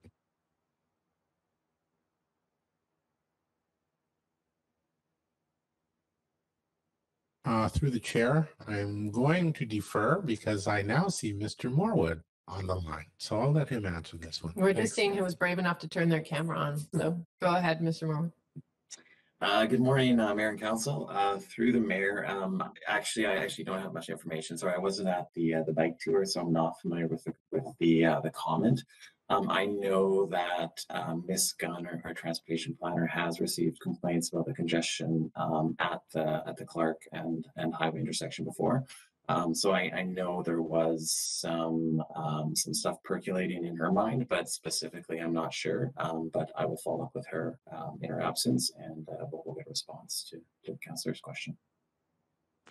Thank you, Mr. Morwood. I would look forward to some further information on that perhaps later. I wonder, Mayor Elliott, if I may offer a quick comment on another item, and it's number 27, the 3rd Avenue Bridge Deck Repair and Sealing. And this is the bridge at the south end of 3rd Avenue to Squamish Terminals. And my comment is that this bridge to Squamish Terminals not only may need repair and maintenance, but as a one-lane bridge, it has always been a constraint for the operations of Squamish Terminals. And nearby, we have other safety issues and constraints, namely on Vancouver Street. At both the east and west ends of Vancouver Street are some real tricky places for truck route or truck route issues. So my general comment is, now this has been allocated next year, $125,000 from tax for the bridge deck maintenance, but we might look at the bigger picture and consider these truck routes in looking towards Squamish getting on the map for Pacific Gateway Strategy money. This is a large federal provincial package that gets renewed every few years, and other communities, North Vancouver, Nanaimo, other places in the Lower Mainland, Prince Rupert, are addressing truck route safety issues, truck route improvement issues with that package. And we haven't ever really been a part of that picture or to be Squamish on the map for the Pacific Gateway strategy. So that's just my brief comment. I'll leave it at that, is that we might examine other funding envelopes to address our truck routes safety issues, if not maintenance. Thank you. Thank you. All right. Mr. Russell, items 39 and 40. Nope, 38 and 39. The backstop and the dugout replacements. Were these not 2021 projects that didn't have enough money in them? Do I recall that correctly? Through you. Okay, sorry. Caught me a little off guard on how to respond to address these two projects are ongoing projects. The plan is, I believe, 3 to 4 years to replace all the various backstops and dugouts. Yes, it was identified that in 2021 we would not be able to complete the work that we had planned. It was a combination of price increases and COVID-related infrastructure that was going to be difficult for us to get, parts, etc. So you'll see in the plan that there are 2 items. There's a $40,000 which is ongoing, and then there's I think for the dugout one, and then a $29,000 which is a carry forward from 2021 to be added on, and then the other one is $25,000 per year for the next 2 to 3 years, I believe. So yes, it is an ongoing project, and it is anticipated that there will be some funds that will be carried forward from 21, excuse me, into 22. And then the one that we always see in our budget is the number 25, the rail crossing improvements. But this is the first year that I don't see us looking for a grant. It's all coming from reserve. And we've never been successful in a grant, but I'm just curious, have we just given up all hope and so now we're just going to fund the rest of the work from reserve? Maybe I can answer that. Thanks for the question. We've met with CN Rail, who's kind of a partner in the railway crossing initiative that we've been doing over the last few years. Specifically, the main concern for safety is Cleveland Ave crossing. Transport Canada has recently changed. There was some overall regulation changes that have been coming down the pipeline for a few years. They've recently pushed back their deadline to implement those changes, I think until approximately 2024. We do anticipate having to upgrade Cleveland, the Cleveland Railway Crossing. We will do that with CN, and we will apply for a grant at that time. So I think right now our estimate is 2024. Thank you for that. I know Ms. Gunn isn't here today, so maybe these questions have to wait, but item 24, the transportation system improvements, and then the item 32, transit stop infrastructure improvements. How are these prioritized in terms of what rises to the top? And I'm curious, Mr. Wickham, go ahead. Sorry, I wasn't trying to cut off the question there. I can speak to the transit for example. Ms. Gunn did provide us a little bit of an update on that prior to this meeting, because we know it's something that's of great interest to council, and obviously comfort for transit riders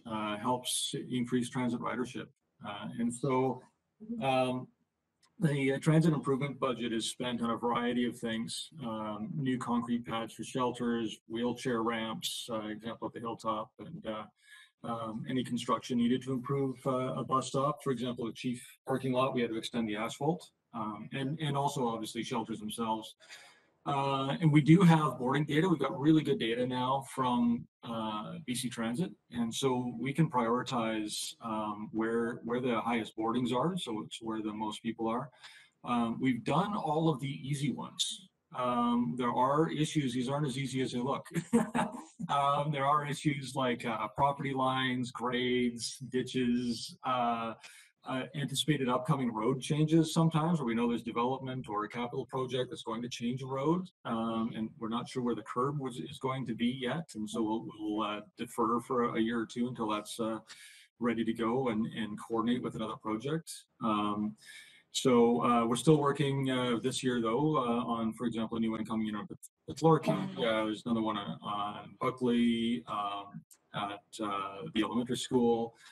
Next year, we're looking at Diamond Head at Mamquam as that project wraps up, and looking to resolve some of those challenging areas.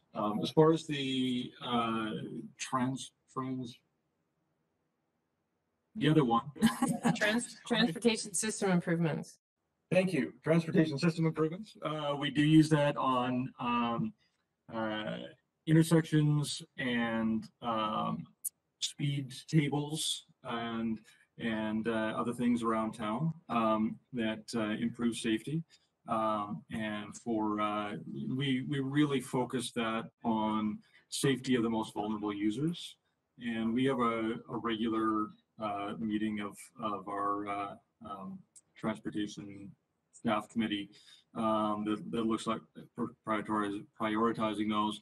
We try to do that in a very data centric way, using traffic counts, but also based on complaints from the local communities on where they're seeing issues. So we try to use sort of a hybrid approach to target those and to try to target them broadly around the community and in hotspots.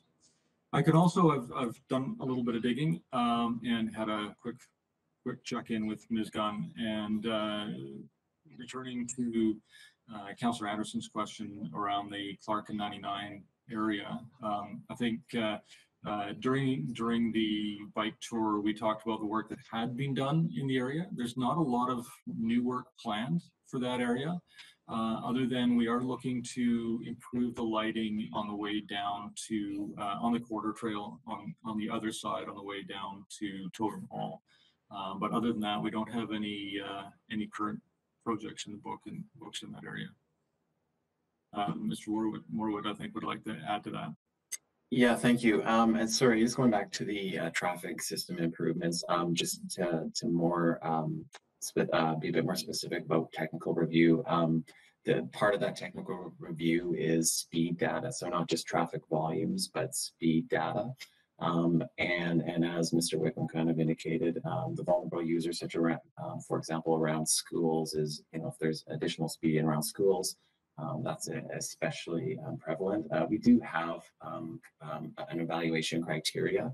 It's a new program and new funding, and so we're still massaging that criteria about how you prioritize based on speed and volume and vulnerable users. It's complicated, and we're trying to find the right balance in that. But so that is the first criteria. The second thing that we're undertaking here shortly is an intersection safety review effectively. So we'll be hiring a consultant to review all our major intersections in town, cross-reference that with ICBC data, accidents, and near misses, and then based on that, prioritize kind of intersection safety improvements in the district. Do either of those evaluation criteria include things like proximity to social housing, the density of the neighborhood, the median income for the neighborhood? So trying to put an equity lens on this, because larger cities found that when they just put the grease where the squeaky wheel was, it was often in neighborhoods where people have more capacity to advocate for themselves, and they were underserving parts of their community where there was lower income, higher density, those sorts of things. So, you know, given our attention to the diversity, equity, inclusion piece, you know, is that starting to appear in our evaluation of these types of things like bus stop infrastructure, where there's lower car ownership, those kinds of things? Yeah, great question. I think a complicated question, and I think Mr. Wickham might want to jump in. But you know, I like to think that we're somewhat blind in that we're not evaluating based on neighborhood or the number of complaints. That is why we try to focus on data-driven information. We do, you know, we do try to look at where there's use for sure. I mean, that's a high importance to us. So, a neighborhood, for example, with spread out houses and, you know, not that many kids versus a neighborhood that has lots of pedestrians, you know, they're weighed differently because we're trying to look at the improvements where people are actually using it or would use it. So again, I like to think it's somewhat blind and data driven rather than complaints driven. Mr. Wickham. Yeah, I think that's exactly right. I think that is a really important reminder, though, as far as people's ability to speak up or time in the day to speak up for different groups. And we do try to balance that by looking at actual use. For example, the number of people getting on a bus at a certain stop is where we concentrate the bus stops and not the neighborhoods that asked for them. So where that data is available, we're absolutely using it. But I think that's an important reminder. You need to keep that equity lens in mind. Appreciate that very much. Can I just ask also on a different topic, the Denville Park, when this first appeared on our budget, there was a CAC contribution around $60,000 and maybe a total park cost in the 150,000. Now it's at 224, and I feel like we've already spent money. And so I'm a bit lost about why this park is getting so much budget. And my follow-up to that is why there are no new parks. I feel like we've been working on this one for a number of years, and so it's underway, but where are the other parks and how do we prioritize those? Yeah, thanks for the question. I'll take it. Sorry, I'll take the first one, Jesse, in terms of prioritization. Yeah, this park has taken a while to get to this point. The principal reason for the sort of it being more expensive is we went through the design. We got the public engagement done, so the design was somewhat agreed to by the community. When we tendered it, it turned out to be significantly more expensive in this year. Hence yes, we've spent most of the budget this year, if not all of it, and then the remainder to get to the park where we agreed with the public where it should be is the ask for this year. The next one, it's simply below the line. We couldn't push everything above the line. No Name was the next one selected, just in terms of looking at neighborhoods with deficient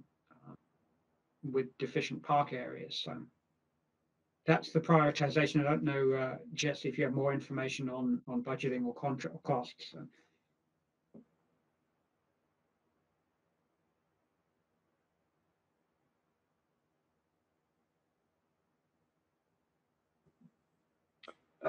Sorry, I'm not sure if someone's waiting for me to respond, but no, sorry, I don't have anything more to add other than that this year we're spending approximately 50% of what we believe it's going to cost to finish the Denville Park. This year we're focusing on the playground, and so there's a usable space by the end of the year. And then next year we'll be focusing on kind of the surrounding landscaping and making the area more, you know, generally appealable and usable. Thank you. one of the things that's on the books is the demolition of the Arts Council building and creating more durable washrooms there. But have staff solved the issue of storage and event management for the Arts Council in that location? Because I don't see that mentioned in the description. Through the chair, in short, no, not yet. We'll be resolving that towards the end of this year and getting finer details going then. But at this stage, no, we don't. Is that part of the scope? Yes, it is part of the scope to work out where it's going to go. But as far as budgets going to support storage, it's not in our budgets at the moment.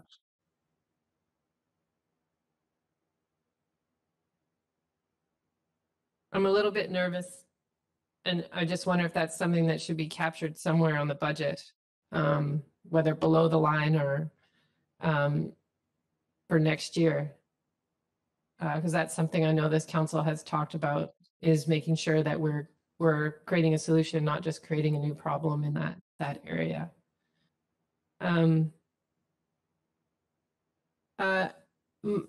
My question, I have a question on the operations piece now. I'm just trying to think about how to frame this. So last year, when we were talking about adding new vehicles and new equipment, I asked the question, how do we know we need a new sidewalk maintenance or trails machine? With how many new kilometers of sidewalks or trail, what are the benchmarks? And so one of the things that our operations team does really well is they're benchmarking their performance, whether it's in wastewater or other areas. And so, but this area is totally opaque to me. And so we get budget asks for new equipment, but I don't know what it's based on. And I can't explain that. I can't explain it in a transparent fashion to the taxpayer about why it was time to get a new trails maintenance machine, aside from our staff said it's time. But so that's the confusing part. There's a number of new vehicles here, new forklift, new parks, new trails maintenance machine. And I get that we're a growing community, but how is council to know that now is the time to invest in these things? What are the benchmarks, and are there any? And Mr. Smith, I told you I was going to ask this question in this year's budget. So you were forewarned last year.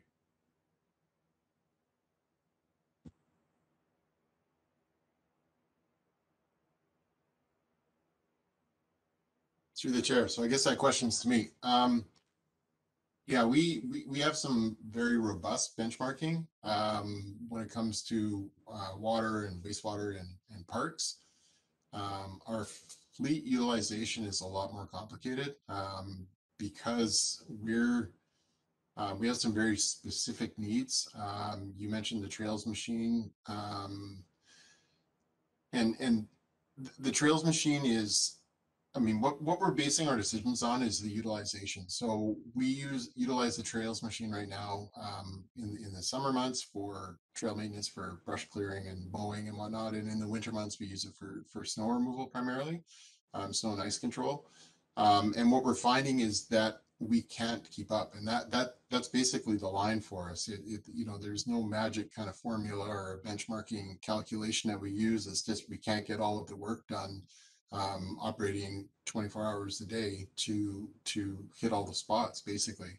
The separated bike lanes have become a real challenge for us. It takes specialized equipment that's got to be narrow to get in there and move the snow, and that's basically where those thresholds happen, is that we get more of that type of infrastructure in the district, and it just requires more equipment to deal with it in a timely fashion.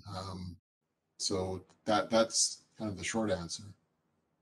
Yeah, and I appreciate that, but we also have an active transportation master plan and a roads master plan, and we're working on a new asset management plan.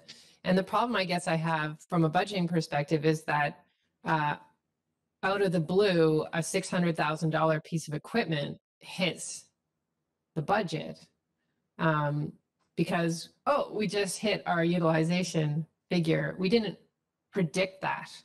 And so I'm wondering if there's a more predictive model out there that sort of says, you know, we know where our neighborhoods are going to expand. We're doing neighborhood planning for North Crumpet.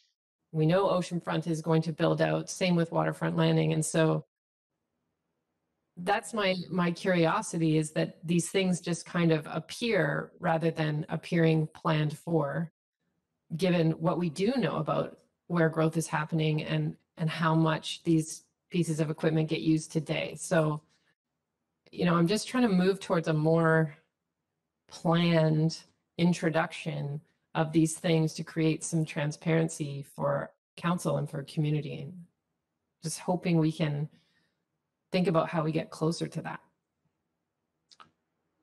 Through the chair, yeah, we try and forecast as best we can. I'm not certain. I'd have to check and see when we first put the trails machine in. I know anybody in the district on staff side that listens to me knows that I've been saying if we have more separated bike lanes, we're going to have a second trails machine, and we've certainly been talking about it for at least 2 years, if not longer.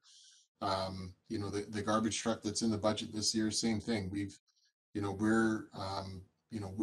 just getting more and more servicing that we're requiring to do, and the requests are getting higher. And yes, as we're growing, we're trying to forecast that out so that it is in the budget and it can be seen in advance.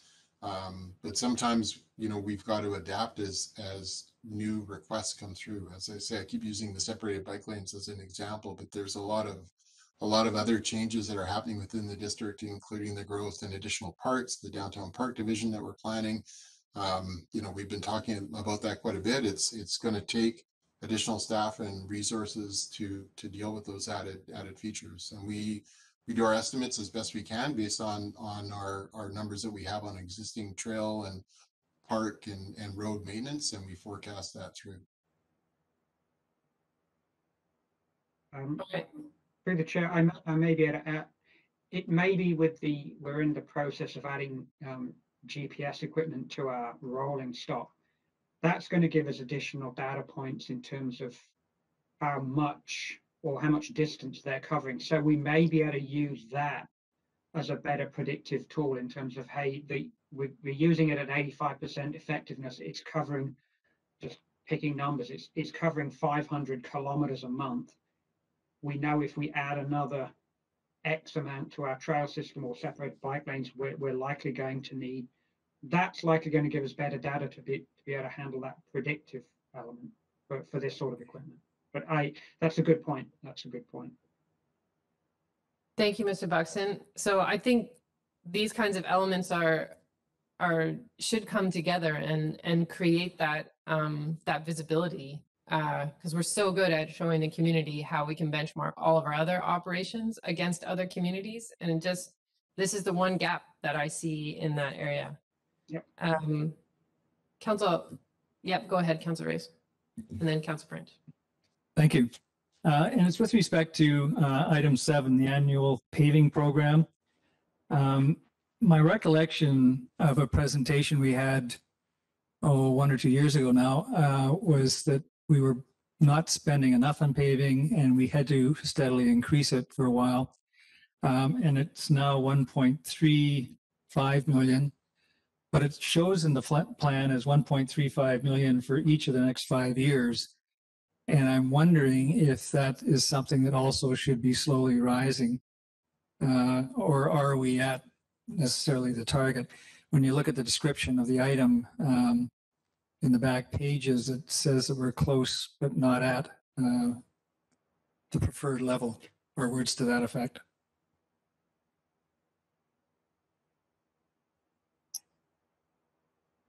Thank you for the question. I might defer to Mr. Rowland to this. Is he online still, or are you able to answer?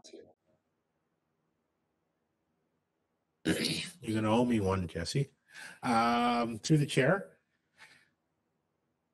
there's 2 pieces to Councillor Race's question. The first piece is $1.35 million enough on an annual basis? I'm going to let Jesse address that, as that pertains to how much work they can get done in a year and whether or not they can keep up with the deterioration of roads at that level. The second piece, I believe, may have been more with respect to the financing of this program rather than the actual amount of work. And the reference there might be the fact that it is not currently fully tax funded, whereas in the past it was. So right now, $1,050,000 is tax funded and $300,000 is being funded from an allocation from surplus. And we're increasing the allocation of taxation by $150,000 a year so that in another 2 years, it will be fully funded from tax. So if your question about we're making progress was related to funding, that is our plan. And if the other portion of your question was related to how much paving do we get done for that, I'm going to have to defer that one back to Mr. Morwood. So back to you, Jesse. Well, no, actually, that's not necessarily, that wasn't actually the question. The question was the funding and whether we should be steadily increasing it. And so I take from your answer that for the first couple of years, we actually are doing that anyway. It just doesn't show. But then maybe the last 2 years, the financial plan, should we be starting to think about even continuing to ratchet it up a little bit when we get to the total taxation point, just to keep up with what's required? Unless we get to some point where we think that's enough. I'm not sure we'll ever get to that point, but that's more my question. It's not so much the first half of the 5-year plan. It's more the last couple of years. Should we be thinking that now it should start to increase a little bit again? Yeah. Thank you, Roland. I'm going to call you just by your first name now because I struggle with your last name here. So yes, I think there's a great question there, and there's also some challenges with how we forecast in the long term and trying to kind of find the compromise with not budgets that keep rising. When the original paving master plan was completed a few years ago, which I think you're referring to, I think we're basically on that target is 1.35. It did show an increase, in kind of at the end of that 5-year term. I don't think the financial plan currently reflects that kind of increase in costs. The increase in costs are, effectively from, inflation and rising labor costs with our contractor. So, I think it can be expected with paving that they will increase over time. Again, I'd like to reiterate that right now for the next few years, I think the 1.35 is on target. Long term, we should review those numbers. Councillor French? Thank you. Item number 34 is described as an oil grit separator for the industrial park, and I didn't see a description of that anywhere in the package. I think it's self-explanatory, and I found a generic description that's calling it a stormwater device that's usually underground that captures oil and sediment from storm events, stormwater runoff, and snowmelt, and basically prevents oil and other contaminants from getting into fish habitat. Is that what we're talking about with this project? Yes. Yes, through the mayor. Yes, thank you very much. That's exactly what we're talking about. There has been some historic spills coming out of the industrial park, which I think has accelerated the need for this project. And has any pre-work been done on this, or are we talking about a project that is from zero to end? And so specifically, has a location been identified for where this device would go in the business park? Yeah, through the mayor, we have done a concept design, kind of a start of a design, a base design. We have narrowed down the location for sure. There's some moving parts with concept designs, and that it can change a little bit. So I'm hesitant to say exactly where that will be, but it's certainly on district property. And moving forward, the intention here is to finish the design over the winter, and then we would tender the project, late winter of next year, of 2021. Okay, and one more follow-up. Is this going to be a device that will prevent contaminants from getting into the numerous ditches that are in and around the business park, or is this more about protecting or preventing the contaminants from getting into the larger water bodies like the Malcolm and the Squamish nearby? Through the mayor, it would prevent it from getting into the ditches. So your first point, which inevitably will prevent it from getting into the bigger water bodies. Great, thanks, Chair. Any other questions? I have a few more. One of the items is number 88, the youth center equipment. It's to supply fit out costs of this facility. Sea to Sky Community Services is actively running their capital campaign. And so securing large donations from some donors. So what is our role given that in providing these fit out costs? Because my understanding was that they were running the capital campaign to fit out the foundry and the youth hub.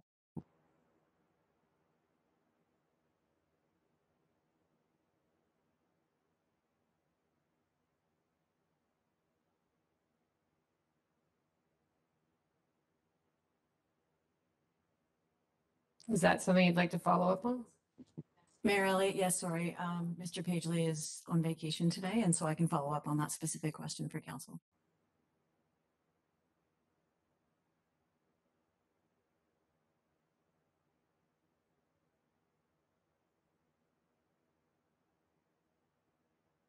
There's quite a number of budget items related to the replacement of gas boilers and introducing heat pumps in buildings. And I know we have our energy specialist who's been working on all of this, and Mr. Pickett's is on our agenda later today.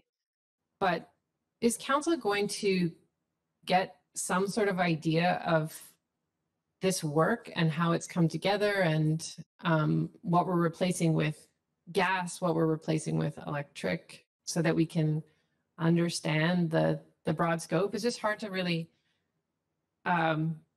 understand that work within the context of the budget, although we see some big dollars going towards it, but we're not sure yet what the impact is. So Mr. Pickett, I don't know whether you can help us understand when we see the details so we can make sense of the numbers being put before us.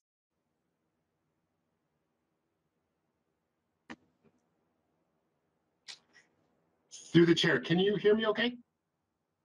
Yep. It's an excellent question. We, I don't think we're at quite a place where we can give you that granularity of information. This is based off the Municipal Energy and Emissions Plan, which we just completed in July. So with help from finance, we're able to earmark some money toward early implementation of that plan. Happy to discuss it more later this afternoon, but short answer to your question is that I don't think we're quite at a place where we can give you more detailed information about the reductions, other than that these are early steps toward the larger initiatives in the Municipal Energy and Emissions Plan, and they pretty much align with the reduction goals there. So I think a good kind of benchmark would be the goals in the MEEP that we need to hit. Thank you.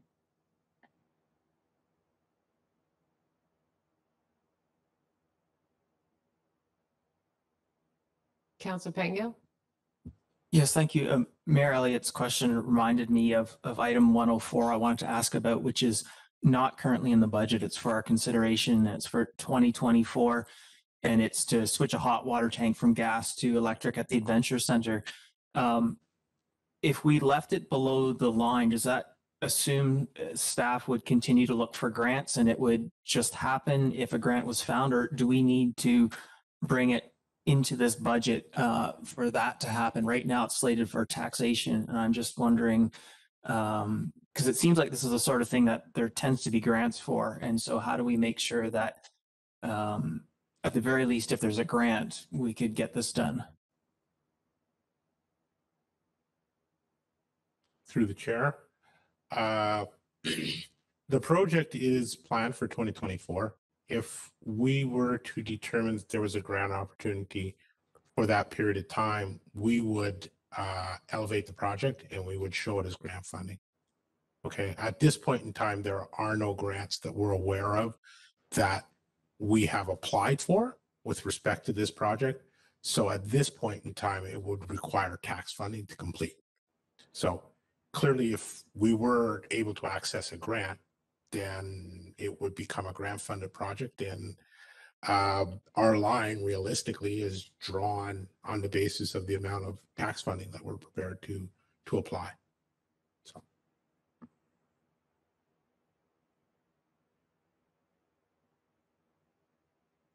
I just have a couple more operations related questions. In 2023, there's a new vacuum truck proposed.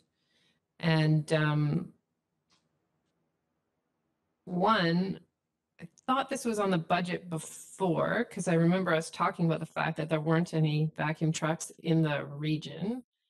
And then two, because we use this piece of equipment quarterly. Just trying to look at require quarterly and sometimes monthly cleaning. Is this a piece of equipment that we could share with others in the corridor?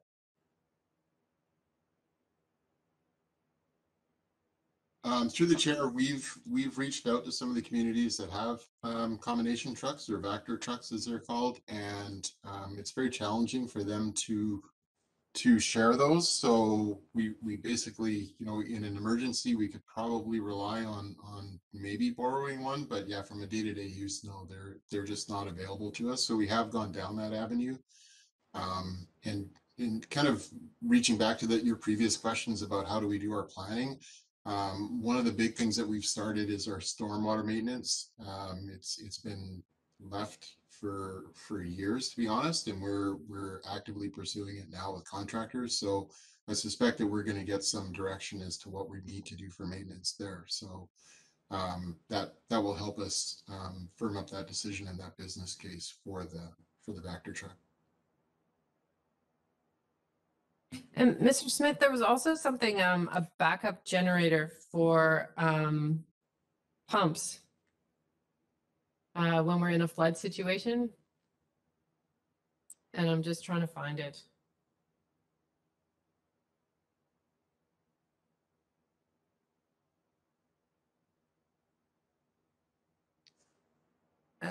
But it was like $200,000. And again, I was wondering if that's something that we could share with other municipalities. Because the description seemed to imply that it would be just in emergency use when we lose power. Yeah, through the chair, I'm just trying to find that one as well. 35.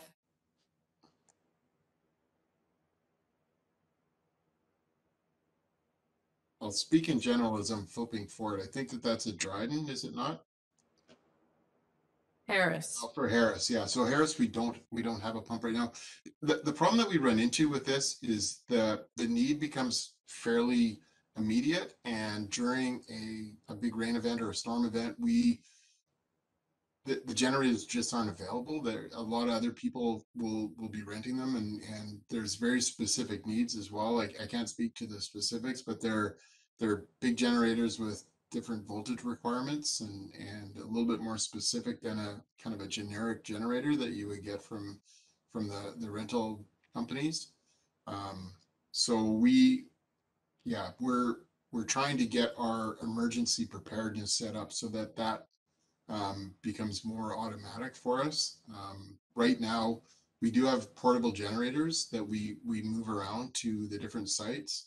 But during a big power outage, it's, you know, it almost becomes select which part of the community you don't want to have sewage working or drainage working properly. It's a bit challenging on our end to to be able to manage that during a big power outage. Thank you. So council, now would be the time if you want to make comments on anything that you want to keep or take out or move or reprioritize.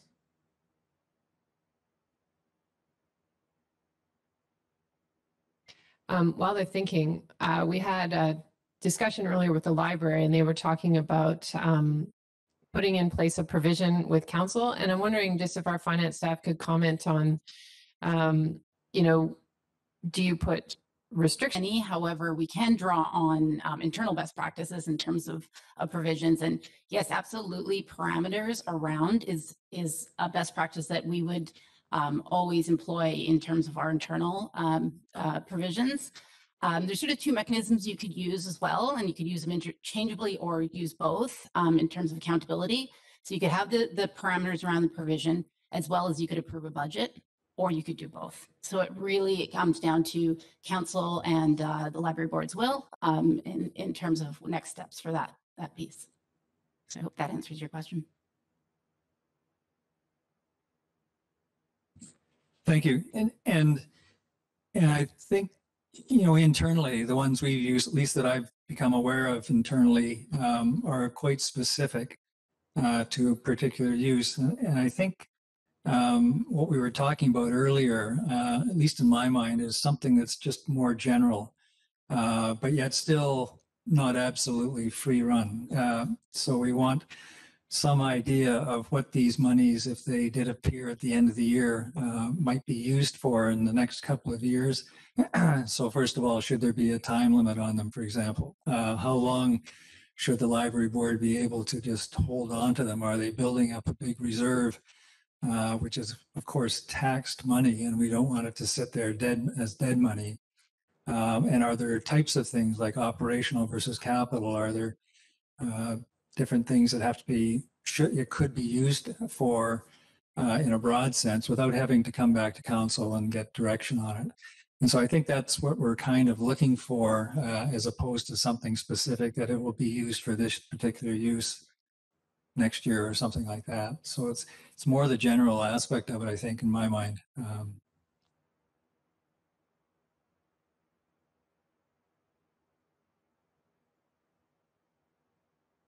All right, any comments on the capital budget?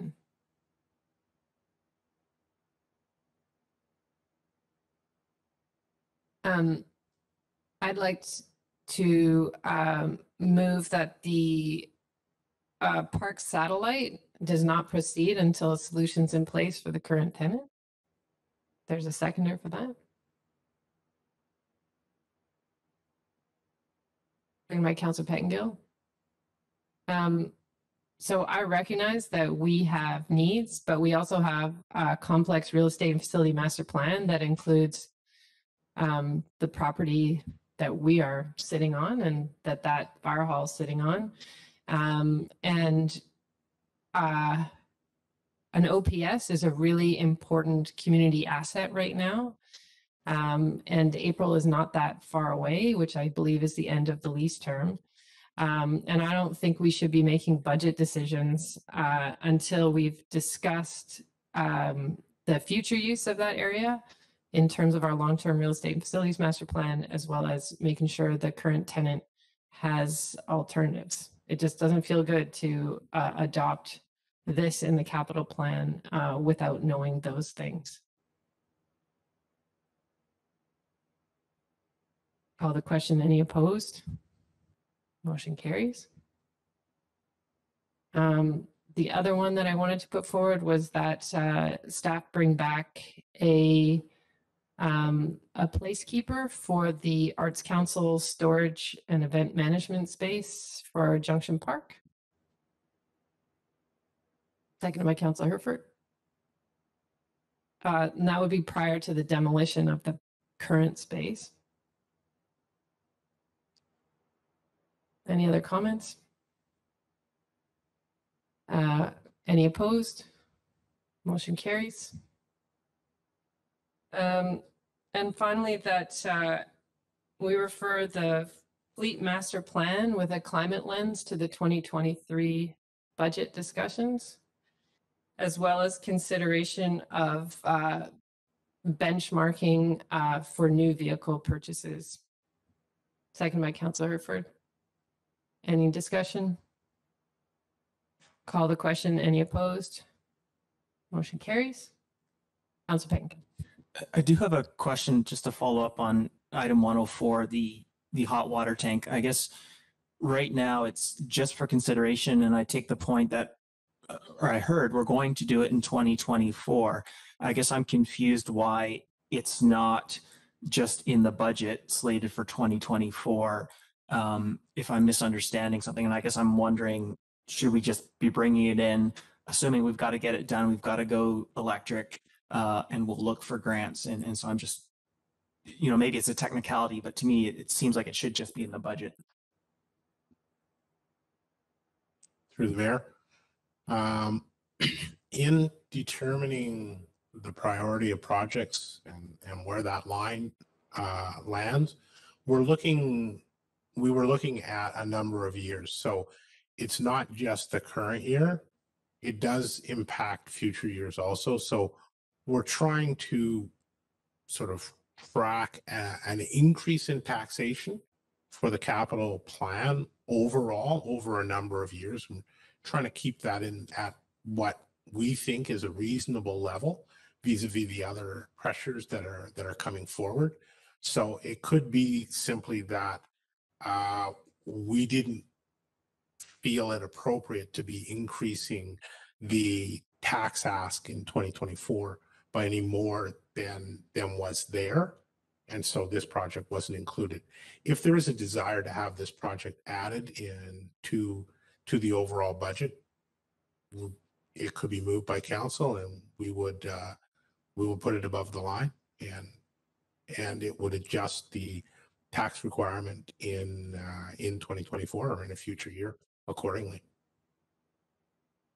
So I guess I'm sort of assuming, though, from the conversation, maybe I'm misunderstanding that we're sort of gathering it's going to be end of life by 2024-ish. And so if we don't spend this money in 2024, either from taxes or grants, we're going to have to spend some money in 2025 or 2026. Is that accurate? Or it could go another 10 years as is, and it's just sort of on that borderline of whether or not we deal with it sooner in 2024.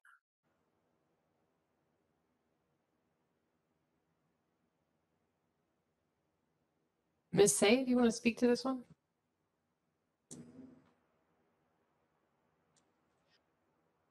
Hi, I certainly can.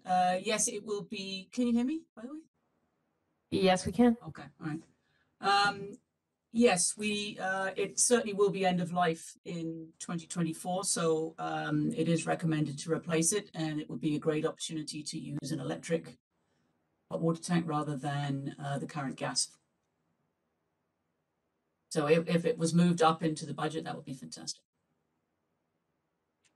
Okay, thank you. So given that, that it sounds like it will be end of life, we're going to have to do something. I would move that item comes above the line for 2024. And obviously, we would use a grant if we can. Is there a second for that motion? Seconded by Councillor Herford. Any comments? I'll just add the comment that this is where I was chasing down some sort of summary of the work we're doing around the energy specialists, because we are being forced to make one-off decisions without understanding the big picture.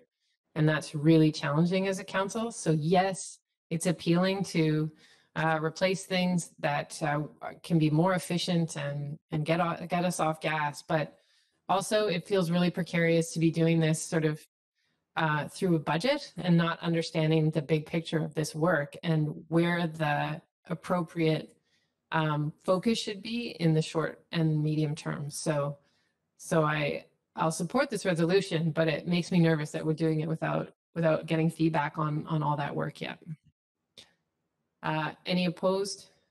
Motion carries. Anything else for the capital plan? I would just maybe just so that this ends up in the record, ask that an equity lens be put across our transit infrastructure and transportation improvement decision making, as well as park, the creation and upgrade of parks. So those three areas I think deserve that diversity, equity, and inclusion lens in our decision making. So that's part of the discussion when these proposals are decided on. So yeah, so include a diversity, equity, and inclusion lens in expansion and creation of parks, transit infrastructure improvements, and transportation system improvements. Is there a seconder? Second by Councillor Pettengill. Any other comments? Any opposed? Motion carries. Mr. Russell or Mr. Rowland, I'm not sure. Where do we go from here? So do you want to just talk to the community and council about next steps in the budget process? Yes, through the chair. The next steps in the budget process will be for finance to bring back I'm trying to find the right term, a large package, which will incorporate all of the various asks that you have made. In addition to that, we will bring back answers to questions that were not addressed directly within the council meeting that they were made. Sorry, I can't find the right word there. We'll also bring back the recommendations for items that have been referred to budget throughout the year. And that package will be presented next week on November the 2nd. And what we're hoping to get from council at that point in time, what we're hoping to provide to council at that point in time is a complete look at what the full budget package will entail and will include. And what we're hoping to get from council at that point in time is, don't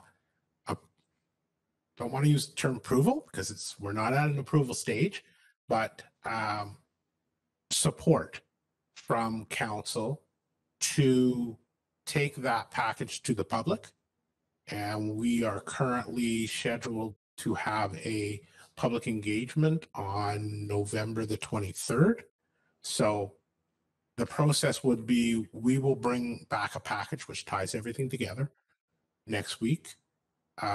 If council is happy with what's in that package, we would then, finance would work with our communications group and prepare that information into a presentable format for a public engagement, which will take place later in November. And subsequent to that public engagement, we would then bring back the results of the public engagement to council, and council would have an opportunity to review the public engagement results and could provide additional direction at that point in time. So at the end of November, early December, we would then follow up with the results of the public engagement. And from there, we would expect council to provide final deliberation on what should be included in the financial plan bylaw, and also what should be included in any of our utility rates bylaws. We would then be bringing the utility rates and the bylaws in early December and the financial plan bylaw in mid-December for first three readings. Thank you. All right. We're behind schedule, Councillor Pettengill, so make it snappy. Yeah, just a comment.